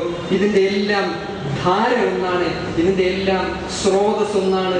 അതിനെ സംബന്ധിച്ച് സംസാരിക്കണമെങ്കിൽ ഒരുപക്ഷെ ഇനി ഒരു 2 മണിക്കൂർ കൂടി സംസാരിക്കേണ്ടി വരും. എങ്ങനെയാണ് അത് രൂപപ്പെട്ടത്, അത് എവിടെയാണ് രൂപപ്പെട്ടത്, അത് ഏതെല്ലാം കാലഘട്ടങ്ങളിലൂടെ കറങ്ങി ഇന്ന് കാണുന്ന രൂപത്തിലേക്ക് നബി വിമർശനങ്ങളും നബിയെ സംബന്ധിച്ചിട്ടുള്ള കടന്നാക്രമണങ്ങളും ഒക്കെ എത്തി നിൽക്കുന്നു എന്നത്. പക്ഷേ ഒരു കാര്യം നാം ഉറപ്പാക്കുക, ഇത് ഏതെങ്കിലും വ്യക്തിയുടെ അക്കാദമികമായ അന്വേഷണത്തിന്റെ ഭാഗമായി വരുന്ന നബി വിമർശനങ്ങളല്ല, നബി അധിക്ഷേപങ്ങളല്ല, നബിയെ പരിഹാസപാത്രമായി ആക്ഷേപിക്കുന്നതിന് ഇതൊക്കെ വളരെ ആസൂത്രിതമായി ഏതാണ്ട് AD 760 ജോൺ യുനാനെ ദിമഷ്കി എന്ന് പറയുന്ന, അതായത് നബി സല്ലല്ലാഹു അലൈഹി വസല്ലമയുടെ കാലഘട്ടത്തിന് ശേഷം അബൂബക്കർ സിദ്ദീഖ്, ഉമർ ഇബ്നു ഖത്താബ്, ഉസ്മാൻ റളിയല്ലാഹു അൻഹു, അലി റളിയല്ലാഹു അൻഹു, അതിനുശേഷം മുആവിയ റളിയല്ലാഹു അൻഹുവിന്റെ ഭരണം, അതിനുശേഷം ഇസ്ലാമിന്റെ ഖിലാഫത്തിന്റെ അധിപനായി വന്നത് യസീദാണ്. ആ യസീദിന്റെ ഭരണകാലഘട്ടത്തിൽ യസീദിന്റെ കൊട്ടാരത്തിൽ സേവകനായിരുന്ന, കൊട്ടാരത്തിലെ ഓഫീസറായിരുന്ന, ഇംഗ്ലീഷിൽ ജോൺ ഓഫ് ഡമാസ്കസ് എന്ന് പറയുന്ന, അറബിയിൽ യുനാനി ദമിഷ്ക് എന്ന പേരിൽ അറിയപ്പെടുന്ന ഒരു ക്രിസ്ത്യൻ പാതിരി തുടങ്ങി വെച്ച, അധികം കാലം കഴിയുന്നില്ല നബി സല്ലല്ലാഹു അലൈഹി വസല്ലമയുടെ, ഞാൻ അതിന്റെ വിശദാംശങ്ങളിലേക്ക് ഒന്നും പോകാൻ സമയമില്ലാത്തത് കൊണ്ട് ആ ഒരു സംഭവം മാത്രം പറഞ്ഞുകൊണ്ട് എന്റെ സംസാരം അവസാനിപ്പിക്കാമെന്ന് ഞാൻ കരുതുകയാണ്. AD 760 തുടങ്ങിയ ആ ഒരു യസീദിന്റെ കാലഘട്ടത്തിൽ തുടങ്ങിയ കാലഘട്ടം AD 600 കൃത്യമായി ഓർക്കുന്നില്ല. ഏതായാലും അന്ന് യസീദിന്റെ, അന്നത്തെ ഖലീഫയുടെ കൊട്ടാരത്തിൽ തന്നെ ഉദ്യോഗസ്ഥനായിരുന്ന, ഒരു കാര്യം നിങ്ങൾ ആലോചിക്കുക, ഇസ്ലാമിക ഖിലാഫത്തിന്റെ കൊട്ടാരത്തിലെ ഉദ്യോഗസ്ഥനായിരുന്ന ജോൺ ഓഫ് ഡമാസ്കസ് എന്ന് പറയുന്ന വ്യക്തിക്ക് നബിയെ വിമർശിക്കാൻ ആ ഖലീഫ അന്ന് സ്വാതന്ത്ര്യം നൽകി എന്നത് ചരിത്രത്തിലെ ഏറ്റവും വലിയ ഒരു പാഠമായി വിമർശകരോട് നമുക്ക് പറഞ്ഞു കൊടുക്കേണ്ടതാണ്. ജോൺ ഓഫ് ഡമാസ്കസ് തുടങ്ങിയത് 8-ാം നൂറ്റാണ്ട്, 9-ാം നൂറ്റാണ്ട്, 10-ാം നൂറ്റാണ്ട്, 11-ാം നൂറ്റാണ്ട്, 12-ാം നൂറ്റാണ്ട്, അതിന്റെ എല്ലാ പരിധിയും ലംഘിച്ചുകൊണ്ട് കുരിശ് യുദ്ധ കാലഘട്ടം, അതിനുശേഷം 12, 13, 14 നൂറ്റാണ്ടുകളിലൂടെ നബിയെ ആക്ഷേപിച്ചുകൊണ്ട്, ഞാൻ നേരത്തെ സൂചിപ്പിച്ച പോലെ വ്യാജ പ്രവാചകനാണെന്നും ഇസ്ലാം എന്നത് വഴിപിഴച്ച ക്രിസ്തുമതമാണ് എന്നും, ക്രിസ്തുമതം വഴിപിഴച്ചാൽ അത് ഇസ്ലാമാകുമെന്നുള്ള പ്രചരണം, നബിയുടെ വ്യക്തി ജീവിതത്തെ സംബന്ധിച്ച്, നബിയുടെ ദാമ്പത്തിക ജീവിതത്തെ സംബന്ധിച്ച്, നബി വിമർശനങ്ങളുടെ, നബിയെ കടന്നാക്രമിച്ചിട്ടുള്ള എല്ലാ ചരിത്രകാരന്മാരും ഉദ്ധരിച്ചിട്ടുള്ള നബി യഹൂദന്മാരോട് സ്വീകരിച്ച നിലപാടുകളെ സംബന്ധിച്ചിട്ടുള്ള വിവരങ്ങൾ, നബിയുടെ കുടുംബ ജീവിതത്തെ സംബന്ധിച്ചിട്ടുള്ള വിവരങ്ങൾ, നബി തന്റെ സാമ്രാജ്യത്തിന്റെ വിസ്തൃതി വർദ്ധിപ്പിക്കാൻ നടത്തിയ യുദ്ധങ്ങളുടെ വാളുകൊണ്ട് പ്രചരിച്ചു എന്നത് എന്തിനേറെ അവസ്മാര രോഗിയായി ഒരു മൃഗക്കൂട്ടങ്ങൾക്കിടയിൽ അവിടെ മരിച്ചു വീണു എന്ന് പോലും, ഇതിനൊക്കെ ഏതൊക്കെ രൂപത്തിൽ നമ്മുടെ തന്നെ ആളുകൾ തന്നെ അവസരങ്ങൾ ഉണ്ടാക്കിയിരിക്കുന്നു എന്നുകൂടി അറിയുക. ഞാൻ നേരത്തെ സൂചിപ്പിച്ച സംഭവമുണ്ടല്ലോ, ഹലീമ ബീവിയുടെ ജീവിത കാലഘട്ടത്തിൽ നെഞ്ചു പിളരുകയും അതിൽ നിന്നൊരു സാധനം എടുക്കുകയും കഴുകി വൃത്തിയാക്കുകയും ചെയ്തു എന്ന, അതിനെ സംബന്ധിച്ച് മുസ്ലിം ചരിത്രകാരന്മാർ പോലും ഒരുപക്ഷെ അത് നടന്നിട്ടുണ്ടാകില്ല. അത് അപ്പോൾ വന്ന അപസ്മാരമായിരിക്കാം എന്ന് പോലും പറഞ്ഞു നബി. അതുപോലെ തന്നെ ഈ രൂപത്തിൽ നബിയുടെ വിമർശനങ്ങൾ ഉന്നയിക്കുന്നതിന്, നബിയെ സ്ത്രീ ലിംഗനായി ചിത്രീകരിക്കുന്നത്, അല്ലെങ്കിൽ ഏതെല്ലാം അധിക്ഷേപങ്ങൾ, ഞാൻ നേരത്തെ സൂചിപ്പിച്ച ഒരു മഹാവ്യക്തിത്വത്തിന്റെ സ്വഭാവ സവിശേഷതകൾക്ക് നേരെ മറുപക്ഷത്ത് നിൽക്കുന്ന ഏതെല്ലാം കാര്യങ്ങളുണ്ടോ അതിൻ്റെയൊക്കെ ഉടമയായി നബിയെ വിശേഷിപ്പിക്കുന്നതിൽ ഈ കാലഘട്ടത്തിൽ ജോൺ ഓഫ് ഡമാസ്കസിൽ തുടങ്ങി ഇങ്ങ് അവസാനം ഞാൻ നേരത്തെ സൂചിപ്പിച്ച ലെസ്ലി ഹെർസിലിന്റെ പുസ്തകം വരെ എത്തി നിൽക്കുന്ന, കാർട്ടൂൺ വരെ എത്തി നിൽക്കുന്ന, സിനിമ വരെ എത്തി നിൽക്കുന്ന ഒരു വലിയ നബിയെ സമീപിച്ചതിൽ വന്ന, നബിയെ തെറ്റായി അവതരിപ്പിച്ചതിൽ വന്ന ഒരു വലിയ സംഭവം. ഈ സംഭവത്തെ വിമർശിക്കാൻ എനിക്കോ നിങ്ങൾക്കോ, അതുകൂടി പറഞ്ഞ് ഞാൻ അവസാനിപ്പിക്കാം, ധാർമ്മികമായി അവകാശമില്ല എന്നുകൂടി അറിയുക. കാരണം നിങ്ങൾ നെഞ്ചിൽ കൈവച്ച് ആലോചിക്കുക, നബി ചരിത്രം വിവരിക്കുന്ന ഒരു പുസ്തകം ഈ നാളിതുവരെ നിങ്ങൾ വായിച്ചിട്ടില്ല എങ്കിൽ, നിങ്ങൾ അറിയാൻ ശ്രമിച്ചിട്ടില്ല എങ്കിൽ, ഇത് നബിയുടെ വിമർശകർക്ക്, നബിയെ വിമർശിക്കുന്നവരോട് ആക്രോശിക്കാനോ ഹൃദയം കൊണ്ട് വെറുക്കാനോ പോലും നിങ്ങൾക്ക് അവകാശമില്ല എന്ന് നിങ്ങൾ അറിയുക. കാരണം നിങ്ങൾ നിങ്ങളുടെ ഹൃദയത്തിന്റെ ശത്രുക്കളാണ്, നിങ്ങൾ നിങ്ങളുടെ വിശ്വാസത്തിന്റെ ശത്രുക്കളാണ്, നിങ്ങൾ നിങ്ങളുടെ ശത്രുക്കളാണ് എന്ന് തിരിച്ചറിയുമ്പോൾ അവിടെ നിന്ന് നാം ആരംഭിക്കേണ്ടിയിരിക്കുന്നു. ഈ ജീവിതവുമായി, ഈ വ്യക്തിത്വവുമായി, ഈ ദർശനവുമായി, ഈ വ്യക്തിയുടെ ജീവിതത്തിന്റെ സവിശേഷ സന്ദർഭങ്ങളുമായി സംവദിക്കാനുള്ള അവസരം പടച്ച തമ്പുരാൻ നമുക്ക് തുറന്നു തരട്ടെ. അതിനുള്ളൊരവസരമായി അതിന് ദൃഢനിശ്ചയം ചെയ്യാനും ഉറച്ച തീരുമാനമെടുത്തുകൊണ്ട് ആ ജീവിതത്തെ സ്വന്തം ജീവിതമായി പരിവർത്തിപ്പിക്കാനുള്ള ഉറച്ച തീരുമാനമെടുക്കാനുള്ള ഒരവസരമായി ഇത് നാം സ്വീകരിക്കും എന്ന് നാം മനസ്സുകൊണ്ട് ഓരോരുത്തരും നിയത്ത് ചെയ്തുകൊണ്ട്, മനസ്സിൽ ഉറപ്പിച്ചുകൊണ്ട് നമുക്ക് അള്ളാഹുവിനോട് പ്രാർത്ഥിക്കാം.